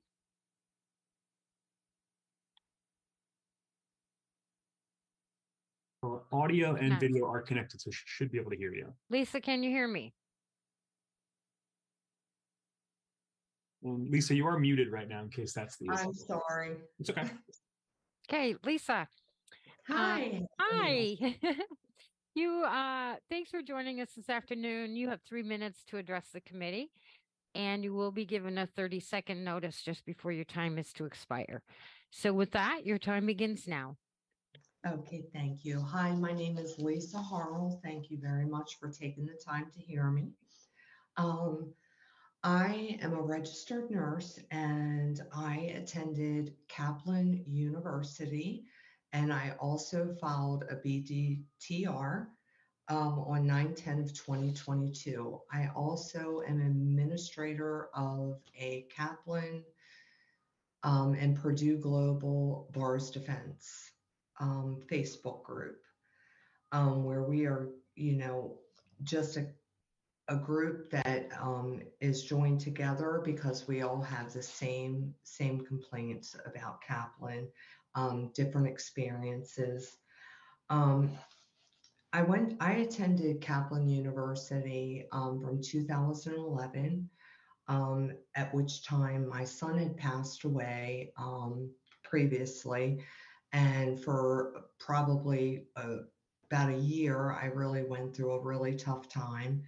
And I went to work and basically was non-existent. And then I decided to go back to school. That was my goal, because I had to keep my mind occupied. I was going through a lot at that time. So I wanted to go to an online program that offered me, because I was a full-time working person and needed that for me. So I spoke to an advisor who at the time was very empathetic to my needs, explained to him, my situation, and that, I wanted to, further my degree. At that time, you needed to have a BSN to work in the hospitals. So I needed to get that anyway. And so the advisor that I spoke to, assured me why I should choose Kaplan. And I remember his words like they were yesterday. Kaplan University has a great academic program. We have especially very good connections with for job placement. We offer that. That's part of our career services. He gave me job placements rates of 94%. All our graduates. So 30 seconds remains. Thank you. So with that, Kaplan was sold to Purdue for $1 in 2018. I went back in October 2017, finished my degree, and then I was hit with $90,000, like $80,000 plus interest in student loans. Thank you. Thank you for sharing with us, Lisa. Brady, who's next? Well, Cindy, I just admitted Representative Ayanna Pressley, who represents the 7th District of the Commonwealth of Massachusetts. Okay. Representative Pressley, can you hear me? Yes, I can. Can you hear me? Wonderful. Yes, thank you. Welcome. You will have 3 minutes to address the committee. We will give you a 30-second reminder just before your time is to expire. So with that, your time begins now. Good afternoon. I'm Congresswoman Ayanna Pressley. I represent the Massachusetts 7th, a vibrant, dynamic, and diverse congressional district that is also one of the most unequal. We're in a 3-mile radius from Cambridge to predominantly Black Roxbury. Median household income drops by $50,000 and life expectancy by 30 years. Addressing these injustices brought me to Congress in much of the same way. Addressing the injustice of student loan debt brought you all to this committee. I applaud the committee for its dedication to confronting the nearly $2 trillion crisis that burdens 43 million people in the United States. Last week, I joined my colleagues in the House of Representatives and Senate in a comment letter urging that the current neg-reg process result in providing the full-scale debt relief that low and middle-income borrowers urgently need. We detail concrete ways to draft a final rule that delivers for the American people, and I hope the committee gives our recommendations the close consideration they deserve. The 76-year-old grandmother still paying on student loans, the elementary school educator struggling to repay their student debt on a teacher's income, the iron worker who is losing a slice of their union paycheck to student loan repayment, and the young family balancing the skyrocketing costs of childcare, rent, and student loans. The people in my district and millions of others have their eyes on this committee, and it is essential that they benefit from student loan debt relief. Last year, President Biden's plan to cancel up to $20,000 in student debt for borrowers offered so much hope to people that believed they would never be able to start a family, open a business, or to achieve financial stability. The reach and impact of that historic plan should be the bare minimum of what the Department of Education produces. Despite the Supreme Court's cruel and callous obstruction, statutory authority of the Higher Education Act should embolden this committee to do all that it can to ensure everyone experiencing financial hardship receives relief. And we must recognize the very need to take out student debt in order to attain a degree is in and of itself a financial hardship. In the United States, we refer to education as the great equalizer, but we place barriers in the ways of families accessing education. Black and Latinx students have to borrow at higher rates that take longer for them to pay, leaving communities of color holding a disproportionate share of the nation's student debt burden. Students with an unexpected family contribution of $0 Representative, 30 seconds remain. should not be punished for doing the very thing our society encourages them to do and pursue higher education.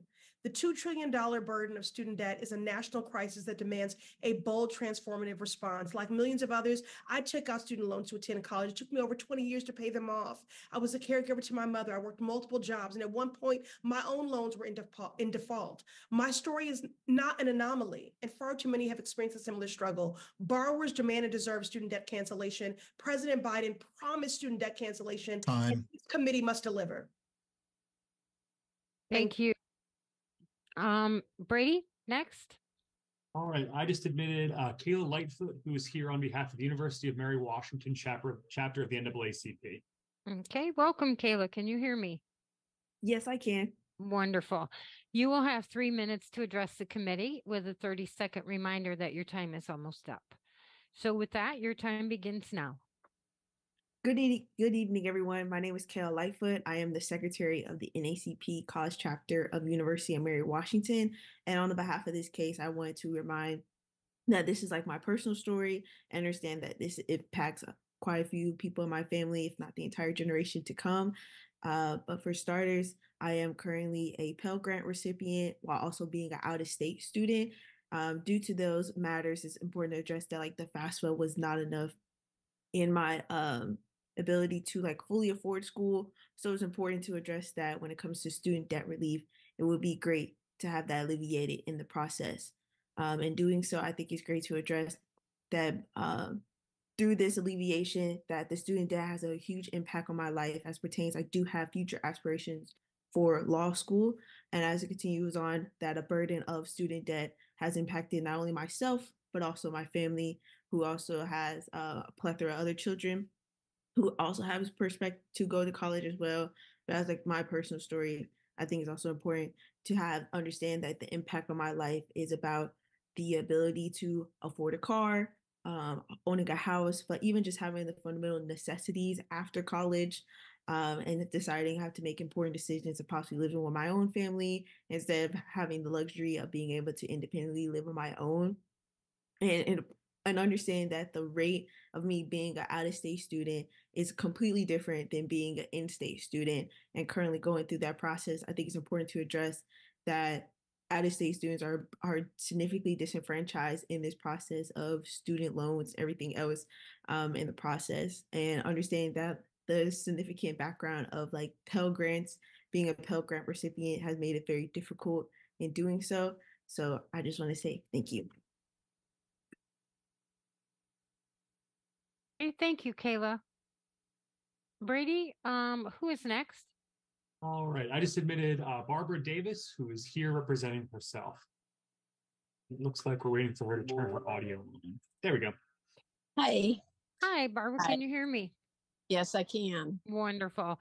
Well, thank you for joining the committee this afternoon. You will have 3 minutes to address them with your comments. You will receive a 30-second notice of your time almost expiring. So with that, you can go ahead and start now. Okay. My name is Barbara Davis. I'm a licensed clinical social worker. I first consolidated my student loans in 1989. It was a little over $10,000 at that time. I had Sally Mae for several years, who had a fixed rate, which was kind of high. I did have some forbearances. So by 2013, I was trying to get away from Sally Mae. And I managed to reconsolidate. I've been income driven the entire time. So now it's 2023. So it's been 34 years later, and I now owe over $19,000 when I initially only borrowed $10,000. And for whatever reason, the system is only showing that it was dispersed in 2013, because that's when I reconsolidated to get away from Sally Mae, who, by the way, I was given right back to Sally Mae at a lower interest rate. But then, of course, it's been sold several times since then. So it's been way over 25 years of income driven, but I'm kind of stuck. People keep telling me, well, you reconsolidated in 2013. So, you know, you started from scratch, and I owe almost twice as much as I initially borrowed. Just kind of a little frustrated. Can't seem to jump through the loopholes of whatever I need to do. But that's where I'm at right now. Okay, thank you, Barbara. We appreciate you addressing the committee with your concerns. Okay. All right. Thank you. You're welcome. Have a nice day. Brady? All right, I just admitted Stephen Minicastri, who's here representing himself. Okay, Stephen, can you hear me? Yes. Oh, wonderful. Okay. You will have 3 minutes to address the committee this afternoon, and they appreciate you being here. You will receive a 30-second notice prior to your time expiring. So with that, your time will begin now. Thank you. Thank you. My name is Dr. Stephen Minicastri, and I'm sharing my family's story. When federal student loan payments were paused in 2020, my wife and I could finally plan for our future. We saved up money to purchase our first starter home in February of 2022 and gave birth to our daughter that September. When President Biden announced his plan for student debt relief, my wife and I applied, were approved, and would have saved a total of $30,000 on our federal student loans. The plan wouldn't have wiped out our federal student loan debt, but it would have halved it. My wife and I relied on President Biden's cancellation plan and the life-changing impact it would have made. We planned around it, with my wife leaving her job to bond with our daughter until she turned 1. Unfortunately, because of the Supreme Court's partisan decision to find this debt relief program unconstitutional, my wife had to return to work sooner than anticipated, and we now both work full-time, relying on our families to help plug in the holes in coverage with our daughter. With the resumption of payments and no student debt forgiveness in sight, we now spend about $1,500 a month on both private and federal student loans. When you factor in a mortgage, medical bills, food, and unpredictable expenses with a new baby, it doesn't leave much room for error. And I say this knowing how lucky we've gotten to have even been able to afford to own a small condo and to have a baby. So many of our friends have not been as lucky. But that's the problem. Student loan debt is a systemic issue that strangleholds millions of us. Having the outside-inside perspective of a naturalized citizen, we are one of the few countries on earth that don't offer services like universal healthcare and free higher education. It's beyond deplorable to witness our taxes fund imperialist projects such as Israel's genocidal campaign on Palestinians instead of providing basic services to our people. I made all the right moves to keep my debt low while getting an education. I went to a community college and a public university on a scholarship to obtain my bachelor's. I worked full-time and commuted to keep costs down. I went to grad school at a public university to get my doctorates. and made starvation wages as a teaching assistant until we formed our graduate employee union, UAW Local 6950. I accumulated my federal student loan debt in grad school prior to our first union contract because it was impossible to live in Connecticut on $15,000 a year before taxes. Both my wife and I have been penalized for pursuing a higher education. We both chose careers of service. She's a registered nurse, and I work for a labor union representing public sector employees who are all eligible to apply for the Public Service Loan Forgiveness Program. The irony is not lost on me that while the members that I dedicate my time fighting for on the job can apply for this program, I'm carved out of it because I work for a labor union. It would have given us the opportunity, this debt relief program would have given us the opportunity. Stephen, 30 seconds remains. Thank you. It would have given us the opportunity to raise our daughter without the same level of financial stress and anxiety we both grew up in. Instead, we are now poorer than our parents. The Biden administration has the legal authority to effectuate a no means testing debt relief program that is immediate for all those who hold federal student loans. This administration has an obligation to all of us to uphold their promise immediately. Thank you, and ceasefire in Gaza now. I yield the rest of my time. Thank you. We appreciate your time. Before you can let the next person in, Brady, but I want to remind people to please log in about 15 minutes before your scheduled time.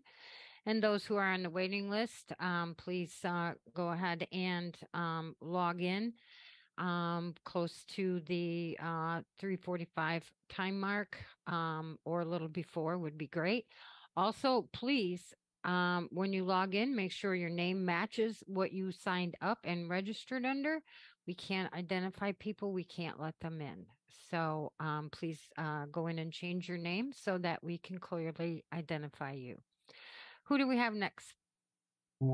Cindy, I believe I just admitted Senator Elizabeth Warren, who serves as the senior senator of the Commonwealth of Massachusetts. Okay, Senator Warren, can you hear me?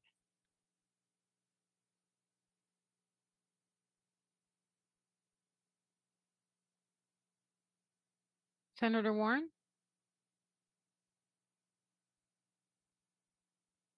See her in the list, but she is on mute in case that's the issue. Okay, Senator Warren, I believe you are on mute. If you could unmute yourself. Oh, they just messaged that they're having a technical hiccup and they'll be ready to speak in a few minutes. Would you like me to admit the next speaker? Yes, please. Okay. I'm admitting Leandra Bridgewaters, who is here speaking on behalf of the NAACP. Okay. Leandra, can you hear me? Just connecting to audio. Leandra, can you hear me? Yes, ma'am, I can hear you. Wonderful. Thanks for joining the committee this afternoon. You will have 3 minutes to address the committee with your comments. You will receive a 30-second notice that your time is about to expire. So with that, your time begins now. Thank you. Good afternoon. I am Leandra Bridgewaters, a student loan borrower. Thank you all for your time and for listening to my comments as you all work diligently to establish a rule for modifying federal student loans. As a first-generation college student, my unwavering aspiration was to return to school. Motivated to gain knowledge, establish financial stability, and serve as a role model for my two children, I opted to return to college and acquire a bachelor's degree in psychology, where I was a Pell Grant recipient. Having completed my bachelor's degree merely served as a foundational step. As a result, I felt obligated to further my education, so I pursued my master's degree in social work and became a mental health therapist. Due to the financial aid structure and limitations on grants and loan amounts, my two children did not receive enough student aid to cover the cost of their college education. As a concerned mother, I could not risk depriving them of a chance to obtain an education, so I took out a Parent Plus loan to assist my children. My daughter is now in her third year of medical school. She has generated over $180,000 in student loan thus far, continuing the generational cycle of student loan debt for the Black community. I'm currently enrolled in my final semester of doctoral studies while continuing to pursue a sustainable career and obtain financial stability. I owe around $130,000 in student loan and a graduate loan that I had to take out this past summer. This debt will prevent me from purchasing a home and other real estate, preventing my family from amassing wealth. In addition, I anticipate an enormous monthly payment that I may not be able to afford when I complete my courses in 2024. The ramifications of student debt extend beyond the borrowers themselves, impeding one's capacity to participate in the labor market and prosper in today's market. Acquiring education is a paramount concern for African Americans, but the burden of student loan debt has emerged as a significant obstacle to their economic advancement. Counseling student loan debt for up to $50,000 would benefit the Black community by an overwhelming margin, especially Black women. In addition, I want to emphasize that while we welcome the saving on valuable Leandra, you have 30 seconds left. Repayment plan, it is critical that the Biden administration must not leave out borrowers who pursued graduate education or supported their children in assessing higher education like me.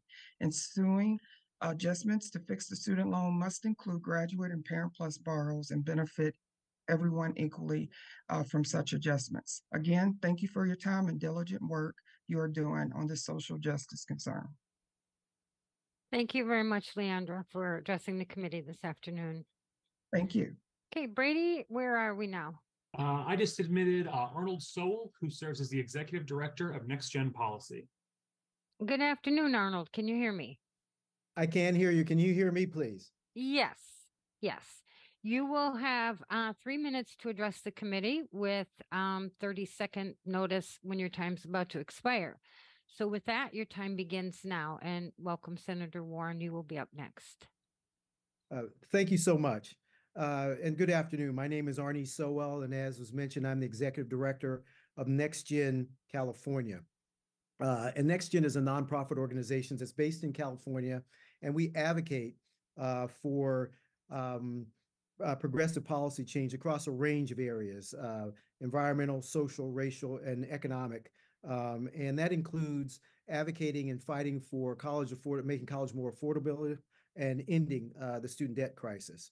And I just want to thank you again for taking the time to take public comment, particularly as you're about to finalize this rule as it relates to the modification or waiver of as it relates to federal student loans. I just also note on the personal side that I'm the father of 3 children. And all my kids have graduated from college at this point, but we as a family had to take out student loan debt. And my kids are in various stages of repayment, either through the public service loan forgiveness program or other income-based repayment programs. I would also just note that in my job, many of my colleagues have student loan debt, both here at the nonprofit I work for and also in the state legislature. And one of the things that we pride ourselves in here is that we've conducted a number of student loan workshops that try to assist thousands of Californians in terms of answering their questions about the student loan sort of landscape and presenting the latest information on how they can receive technical assistance. Specifically, I would just note that President Biden's original plan to cancel student debt in the amounts of $10,000 and $20,000 for Pell Grant recipients should just be the start, not the ceiling for broad-based student debt cancellation. Canceling up to $50,000 in student debt would significantly reduce the racial wealth gap, secure economic mobility for communities historically marginalized, and lift the burden of the student debt crisis for millions across America. In California, we know that the president's original plan would have eliminated almost $26 billion in debt for over 2 million Californians. In a state like ours, where the cost of living is commonly high in many regions, this debt forgiveness would have been a Arnold, 30 seconds remains. Moment for many borrowers and families, especially as our lowest income communities are struggling with in the aftermath of the COVID epidemic. And I just want to applaud you for all your work and just would continue to urge you to fix the student loan system so that it includes graduate borrowers and Parent Plus borrowers. And I thank you. Thank you, Arnold. We appreciate your time today. Senator Warren, thank you for being patient. You have the 3 minutes as well with a 30-second reminder. Thank you. Thank you very much. I'm so glad to be here today because this committee has an extraordinary opportunity to reduce crushing student debt for tens of millions of Americans. Based on the current draft rule, as I read it, I believe we can and that we should do more. So I've got 6 recommendations to give the committee that I hope will help more borrowers who need it. First, I understand that you're trying to deal with the problem of people who are upside down on their debt. That is, they owe more now than they originally borrowed. But you're talking about capping how much help those people get. So here's my first recommendation. The rule should eliminate all debt that exceeds borrower's original principal. Capping relief from runaway interest at $10,000 or $20,000 ties the secretary's hands unnecessarily.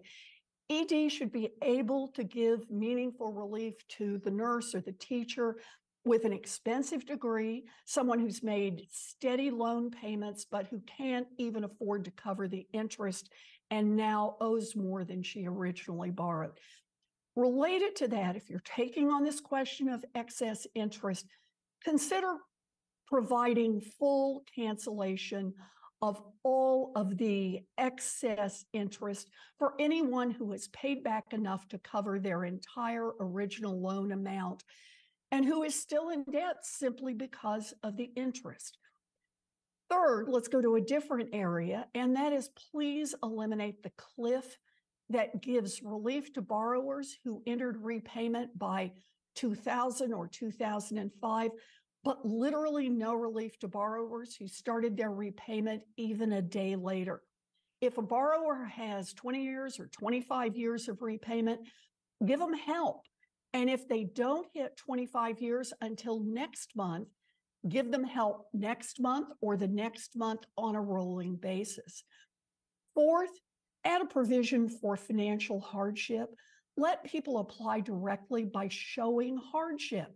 They could do that based, for example, on a high debt to income ratio or the need to care for a severely disabled family member.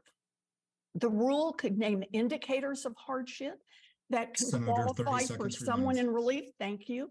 And it should also include a catch-all provision for other forms of hardship. Fifth, extend relief to borrowers who've been victims of misconduct by loan servicers. Students who were cheated by their schools got relief. The same should be true for borrowers cheated by their loan servicers.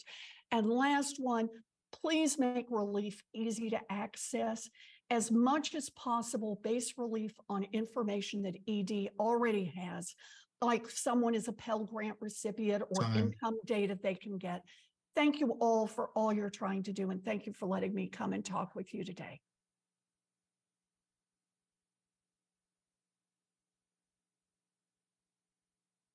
Thank you. All right, Cindy, I just admitted Catherine Craffey, who is here on behalf of the Spousal Consolidation Organization, Do Us Part. Looks like she's taking a seat right now. Like someone is a Pell Grant recipient.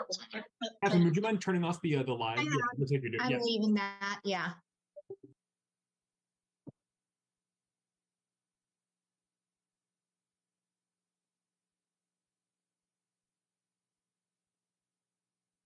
All right. It would help if I was not on mute myself. Catherine, can you hear me? Yes, I can. Okay, great. Well, welcome to the public comment. You have 3 minutes to address the committee this afternoon. You will receive a 30-second notice that your time is about to expire. So with that, your 3 minutes begins now. Okay, thank you for your time today. I represent the Spousal Consolidation Loans Do Us Part organization. We are calling on the Secretary to use his authority granted in HEA 432A to cancel the remaining joint consolidation loans. Public Law 117-200 came to fruition in October 2022. After years of experiencing hardships under a dismantled loan program, we had hope, an emotion many of us are hesitant to believe in. Once again, our hope dwindles. I'm a first-gen college student that saw education as a way out of poverty-stricken, abusive environment and was completely on my own. I worked 35 to 40 hours per week and qualified for the Pell, but still needed to rely on loans to fully pay for my education and avoid homelessness. When we consolidated our loans at the advisement of the servicer, I brought the largest portion. Since 2009, I have worked in public service at a community college. While this work is rewarding, I sacrifice earning potential in my field. The inability to separate despite the law continues to cause undue hardship on my family. As we raise 2 children and look toward retirement, these loans continue to keep us living paycheck to paycheck, and we are not alone. Nearly 2/3 of the JCL borrowers have been in IDR repayment for more than 10 years. Over half of them continue to see negative amortization. Additionally, 2/3 have paid more than the original balance of their loans. 30% have paid more than 150% of that original balance, and half of the members still owe more than their original loan balance. We range from ages 40 to 70, with nearly half between 50 to 70 years old. But that's not all. Our members continue to be locked out of options available to others. 91% have dedicated their lives to public service but cannot access PSLF, even though 83% have greater than 10 years of qualifying payments. My husband and I still owe nearly our entire balance. This is an atrocity. The statistics above show a dysfunctional and criminal situation in which hardworking, tax-paying people are shackled relentlessly to a dead loan program consistently forgotten, even with a recent law. This group wholly falls under undue hardship. Again, we are calling on the Secretary to use his authority to cancel the remaining joint consolidation loans. Discharging these loans will save the Department of Education the administrative costs and burden tied to disentangling a very nuanced Catherine, you set have of 30 loans. seconds left. A very nuanced set of loans that make separation complex and nearly impossible. We've been misled, forgotten, and pushed to the side long enough. It's time to do the right thing. No other loan granting agency could get away with this type of neglectful administration of loans. And with that, I yield my time. Thank you, Catherine. We appreciate your time this afternoon. We do have 3 people who have signed in via a phone number. If we can't confirm the phone number, we're unable to let you in. So if you are listening on the live broadcast, please email the to confirm your phone numbers so that we can identify who you are. Thank you. Brady, who's next? All right, I just admitted Siobhan Murray, who is a Masters of Fine Arts candidate at ASU. Okay, good afternoon and welcome. You're so welcome. You have 3 minutes to address the committee this afternoon with a 30-second notice that your time is about to expire. So with that, your 3 minutes begin now. Hello, everyone. My name is Siobhan Murray, and I'm a student loan borrower. I want to first thank the Department of Education for taking the time to listen to my testimony. I graduated from Salisbury University on the Eastern Shore of Maryland this year with my bachelor's. I'm from Maryland, so I selected Salisbury University because it was an in-state school where I could receive Pell Grants every year, as well as assistance from the MD-CAPS program. For the first 2 years, my father paid for my college education. During my junior and senior years, I worked during the summers as a server and as a writing tutor during the semester. Despite my father's help and many hours spent working to pay my tuition and receiving over $15,000 in Pell Grants, I graduated with around $12,000 in student loans. If I were to attend an out-of-state school, I can't begin to imagine the cost of my loans. My sister attended Howard University, which was out of state, and graduated with around $45,000 in student loans. Now that I've graduated, I've moved to Arizona State University to work as a teaching assistant and earn my Master's of Fine Arts. I have received a tuition waiver and a stipend because I'm a teaching assistant. Despite this, my stipend is roughly half of what the cost of living in Arizona is. Although I have a driver's license, I'm unable to afford a car. Arizona has some public transportation, but is far from walkable, and I have faced many challenges from relying on public transportation, from sexual harassment to missing networking opportunities. I have $100 in my checkings account right now, so if I were to have an emergency, I would have nothing. I will have to pay thousands of dollars from my undergraduate years once I earn my master's. When the Pell Grant program was established in 1972, it was created to give students without financial resources the same means to pay for college as those with financial resources to pay for college. My story represents many low-income students who are faced with the rising cost of education at universities, both in and out of state, that can no longer compensate for these inequities. A long-term student loan forgiveness plan would allow me to save money for my future and buy a car. An equitable path to education should account for students like me Black and Brown students from low-income families to close the racial wealth gap. Thank you. Thank you. We appreciate your time this afternoon. Brady, and who do we have next? All right. I just admitted Danielle Pierce, who is here representing herself, who's joining us by phone. Okay, Danielle. Hi, Can you yes, hear me? I'm here. Yes, I can hear you. Okay, you will have 3 minutes to address the committee, and with a 30-second reminder that your time is about up. So with that, your time begins now. Okay, good afternoon. My name is Danielle Pierce. I graduated in 2018 with a bachelor's degree in animal science. My graduation celebration was short-lived when I received notice of having to make my first payment immediately after graduation. That sent me into panic mode. I didn't have a job at the time and my first payment was due. I wasn't sure how I was going to pay the money back then or now. Student loans have hindered me from having what many call the American dream. I have a desire to get my master's so I can fulfill my dreams of becoming a veterinarian, but I'm unable to do so. The degree I have, I can't even get a well-paying job unless I get at least a master's degree. And vet techs are often underpaid while minimum wage is still $7.25 an hour in South Carolina since 2008, which isn't enough to pay off my loans.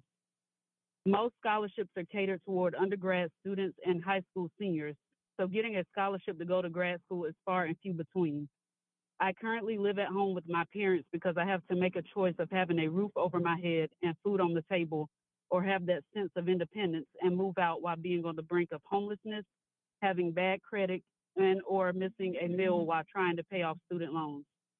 I don't have rich parents and I'm not a lawmaker's daughter or granddaughter to where I don't have to worry about student loans hanging over my head. I have a total of $100,000 in student loans. 32,000 of that are federal and the rest are private. There are 43.6 million people in the U.S. with student loans. In layman's terms, that's 1 in 5 adults. Over 50% are African Americans. My parents help me as much as they can, but they shouldn't have to, especially being that my parents are almost 70.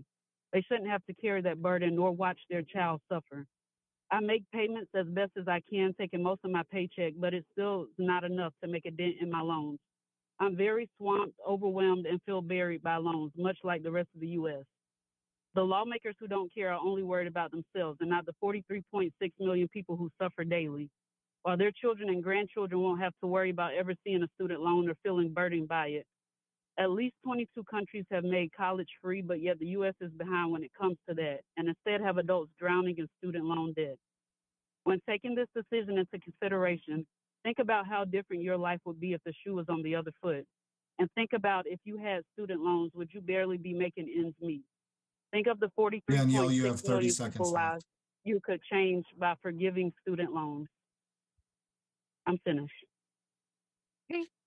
Thank you, Danielle. Brady, who's next? Thank you. You're welcome. I just submitted Brenda Humphrey, who is here speaking on behalf of herself. Okay.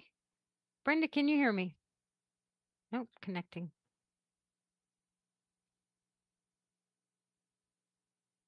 Brenda, can you hear me? Yes. Okay, wonderful.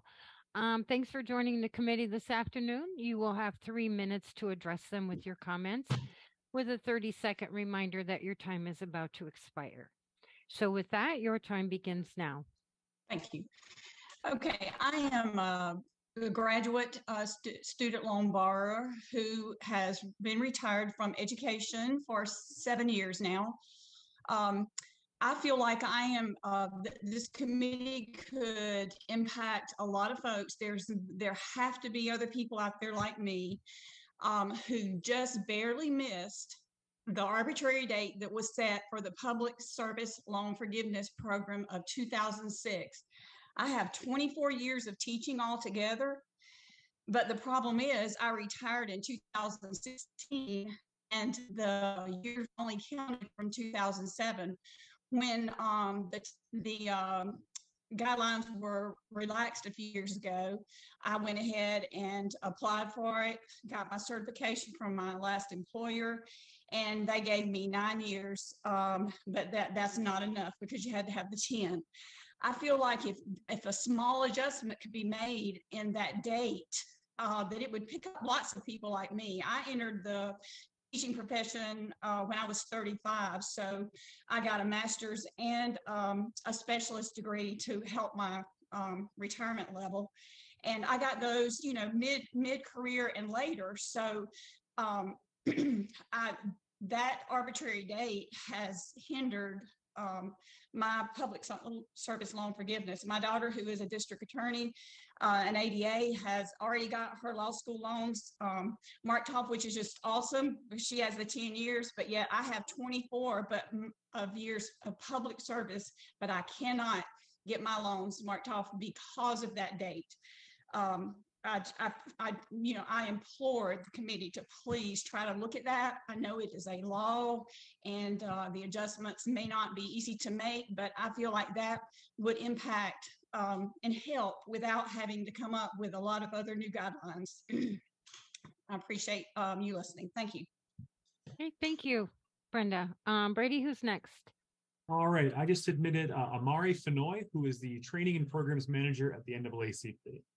Okay, Amari, can you hear me? Yes, I can hear you. Okay, wonderful. You will have 3 minutes to address the committee with a 30-second notice that your time is about to expire. So with that, your time begins now. Good afternoon. My name is Amari Fenoy, and I serve as a Training and Programs Manager for the NAACP Youth and College. I'm also a student loan borrower myself. I appreciate the opportunity to share my thoughts with the Department of Education Negotiation Rulemaking Committee, and I thank you for your dedicating your time to hear my comment and to work to establish new rules. I come from East St. Louis, Illinois, a small town where the median household income ranges between $17,000 and $26,000 annually. I earned my bachelor's degree from Spelman College and a master's from the University of Missouri. Today, I am burdened with over $64,000 in student loan debt. Additionally, my mother has a Parent Plus loan of $140,000, which has accumulated $30,000 in interest, bringing our combined student loan debt to a staggering $234,000. During my time at Spelman Historically Black College, I witnessed many of my peers leave school due to financial restraints. HBCUs like Spelman often receive less funding compared to predominantly white institutions. My ability to continue my education was only possible due to my mother's sacrifices. Currently, I am facing a monthly student loan payment of $500 under the SAVE program, in addition to living expenses, car payments, and the concerns of my mother's $1,200 monthly repayment for my education. It's overwhelming to see a single mother who has dedicated nearly 3 decades to federal service and raised me to be a responsible adult struggle under these immense financial burdens. Unfortunately, the program like SAVE offer little support to parents who go through great lengths to protect their children from predatory loans. I grew up believing that education was a pathway out of poverty. However, this belief has not materialized for many in the Black community, especially Black women. We currently hold 2/3 of the trillions in student loan debt. It's crucial that we ensure that Black communities are not trapped in a cycle of debt. African Americans often require loans for education, but face challenges repaying them due to the economic disparities post-graduation. Student loan debt forgiveness is not just a relief, it's a necessary step towards enabling homeownership, entrepreneurship, and accumulation of assets and investments for the Black community. I sincerely thank you for your attention and earnestly hope for a resolution that supports over 40 million borrowers overwhelmed with student loan debt. And that's my time. Thank you, Amari. We appreciate your time. Brady, who's next? All right, I just admitted Thera Blasio, who is here on behalf of the Spousal Consolidation Organization, Do Us Part. Hi, Thera. Can you hear me? Good afternoon. It's Tara. Yes, I can. Tara, okay, wonderful. So you will have 3 minutes to address the committee with a 30-second notice that your time is about to expire. So with that, you can go ahead and begin now. Good afternoon, and thank you for the opportunity to speak today. I am representing borrowers in joint spousal consolidation loans, and I'm a proud member of Spousal Consolidation, Do Us Part. With every day that passes, witnessing the stalled implementation of Public Law 117-200, borrowers like me are reminded that our identity and autonomy were wiped away in 2006 when Congress shuttered the precarious joint loan program, yet provided no pathway out for the young married professionals already ensnared in it, many of whom were scared to sign the paperwork by their servicers. Consolidation loan enforcement is merciless. There's no way out, not with legal separation, divorce, chronic illness, disability, marital neglect, orders of protection, or domestic violence, not even in the death of one of the spouses. For divorce borrowers like me, the pain from that tether never leaves. My story is that my loan nearly defaulted as my marriage devolved due to emotional abuse and neglect. My ex signed the agreement, refused to pay, and refuses still. He will not reply to messages. And yet, post-divorce, I, a single parent, have paid back more than double of what I borrowed. Because I'm a co-payer, the thank you for your payment emails get sent to his inbox. The only way to save myself was to save him too. In fact, 37% of JCL borrowers remain shackled to abusive or uncooperative spouses only through these loans. Continuing servicing of these loans sustains economic abuse as defined under the Violence Against Women's Act reauthorization of 2022. Abusers can still exert control. There's no true safety if there's no true freedom. It is psychologically draining and at times dangerous. Further, because 82% of these borrowers have FIFA loans, we have faithfully paid for decades, locked out of any relief or federal benefits, including payment pause, 0% interest, fresh start for default, PSLF, or IDR forgiveness. During the pandemic pause, these borrowers on average paid $15,431. We are still barred from reconsolidating today. A recent survey of a sample of 53 borrowers had collectively made $861,703 in payments over the course of the pause, but the combined balance for the group dropped to $3,237. Average monthly payments were less than interest accumulation. The runaway effect continues. A startling 30% of our group have paid 150% of their original balances already. We are hardworking, tax-paying, older borrowers, nearly half 50 to 70 years old. 91% of us are public servants. Sarah, you have 30 seconds left. As we lose the race against time to save for retirement. I am here to say that we have suffered for far too long. We are calling on the Secretary to use his authority granted in HEA Section 432A, which relates to the waiver of federal student loans, to cancel the remaining joint loans. Discharge of these loans will save the government the administrative and cost burden necessary to disentangle these complex and highly nuanced loans. It's time to give all joint spousal loan holders our peace of mind back, our rights to make our own financial decisions back, and our hope back. Thank you. Thank you, Tara. We appreciate your time and comments.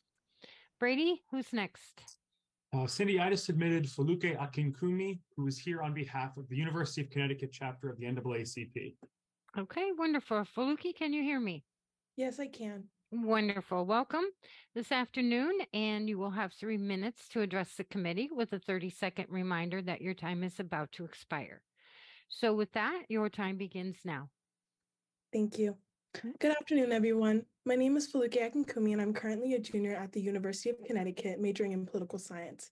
I wanted to first start off by thanking the Department of Education Negotiated Rulemaking Committee for providing me with this space to speak with you all. Today, I wanted to share a personal story about the profound impact that student debt had on my life. Although I was born in the United States, I was raised in Canada and have always been drawn to the abundant opportunities available in this country. As the daughter of Nigerian immigrants, my parents had instilled in me the importance of education. Unfortunately, we were aware that they would not be able to support me financially, even though they wanted to, as they continue to pay off their student loan debts well into their 50s. When I received my acceptance into the university, I was fortunate enough to receive a full tuition scholarship for 4 years. However, this scholarship did not cover my full cost of attendance as an out-of-state student. The dream of attending college seemed impossible, especially since my parents, not living in the US, were unable to secure a Parent Plus loan on my behalf. Luckily, a family member agreed to co-sign a private loan through Sallie Mae, making it possible for me to pursue my education. Throughout each semester, I faced the uncertainty of whether I would be able to afford to come back each next semester. The weight of student loan debt constantly hung over me, limiting my freedom to fully explore my interests. The first 4 semesters, I worked tirelessly to secure scholarships and grants and to avoid taking extra loans. I am now grateful to find myself in a position where I've received full funding for my next 2 years for my undergraduate education. And I share my story this way to shed light that despite the sacrifices my family and I have made, despite the Pell Grants and full tuition scholarships I received, despite the fact that I've worked to finance the final 2 years of my undergraduate education, I currently owe $78,682.79 in private loans alone and $12,000 in federal loans. I also want to share with you that coming to university has allowed me to find my passion in law, and that now I have aspirations to advocate for the Black community in Black medical malpractice cases pertaining to maternity and birth injuries. However, as I plan for my future, I am faced with a paralyzing decision of whether it's worth it to endure 3 more years of student loan debt to pursue my career goals in law school. Black people in the United States have endured centuries of oppression, yet we have exhibited remarkable resilience. Luque, you have 30 seconds left. And building a community of strength and wisdom. We started the race 400 years behind our white counterparts, yet we continually find ourselves at the finish line. Student loan debt presents a significant barrier by targeting the one thing that no one can take away from us, our minds. We have the right to access to education. We have the right to liberate ourselves mentally. Student loan debt is a violation of these rights and disproportionately impacts Black and brown people in the United States. If the U.S. genuinely aspires for a future free from the current systemic racism white America has been built on, it starts with our access to education. It starts with freedom from student loan debt. Thank you for your time.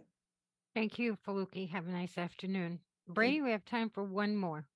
Yep. I just submitted our final speaker for this negotiated rulemaking, Janiyah Moore, who's here representing the NAACP and is a Virginia Youth and College Co-Advisor.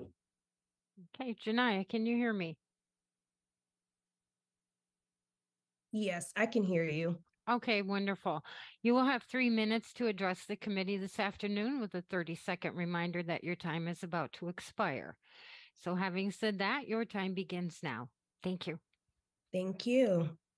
All right. Good afternoon, everyone. I hope everybody's doing well. Before I start, I would like to thank the Department of Education Negotiated Ruling Committee for taking the time to listen to my story. I know that you guys are all working very diligently to establish something related to the compromise of federal student loans.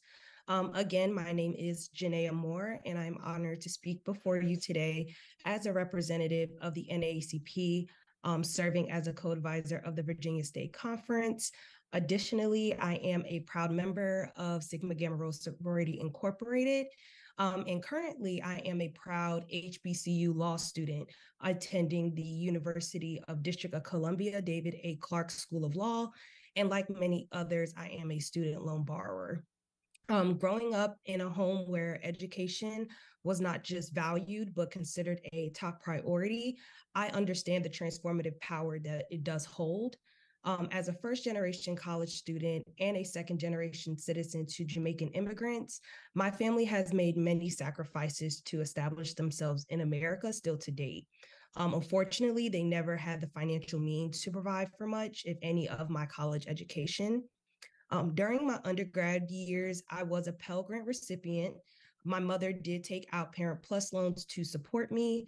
However, due to her own financial barriers, she couldn't take out more loans to cover my schooling, which then left me with the full financial burden of taking out additional loans to complete my education. Upon graduation, I was able to secure a job, but with low pay, and then also repayment plans starting back up with my student loans, coupled with other financial responsibilities and bills. It fortunately did lead me to take on a second job. Despite my aspirations to further my own education, financial constraints did force me to defer on my loans when I ended up returning to school to complete my master's degree. After completing my master's degree, I am actually now happy to say again that I'm finally pursuing my dream of becoming an attorney. For that, actually the first attorney and first doctor in my family.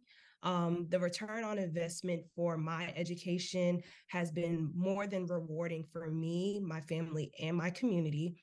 However, now living in DC, the high cost of living that comes Janiyah, you have 30 seconds left. Okay. The cost of living that does come with that does present some additional challenges that I am concerned about.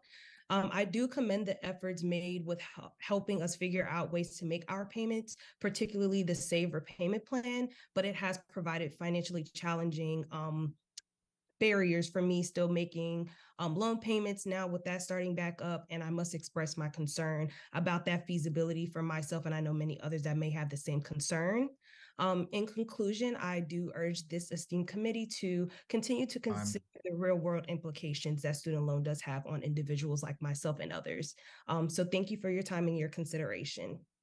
Thank you, Janiyah. Have a great afternoon. Thank you. So with that, that concludes the public speaking time that we have today. We want to thank everyone who was able to participate today and took the time to join the committee. So with that, we will stand adjourned until tomorrow morning when we will start back in for the final day.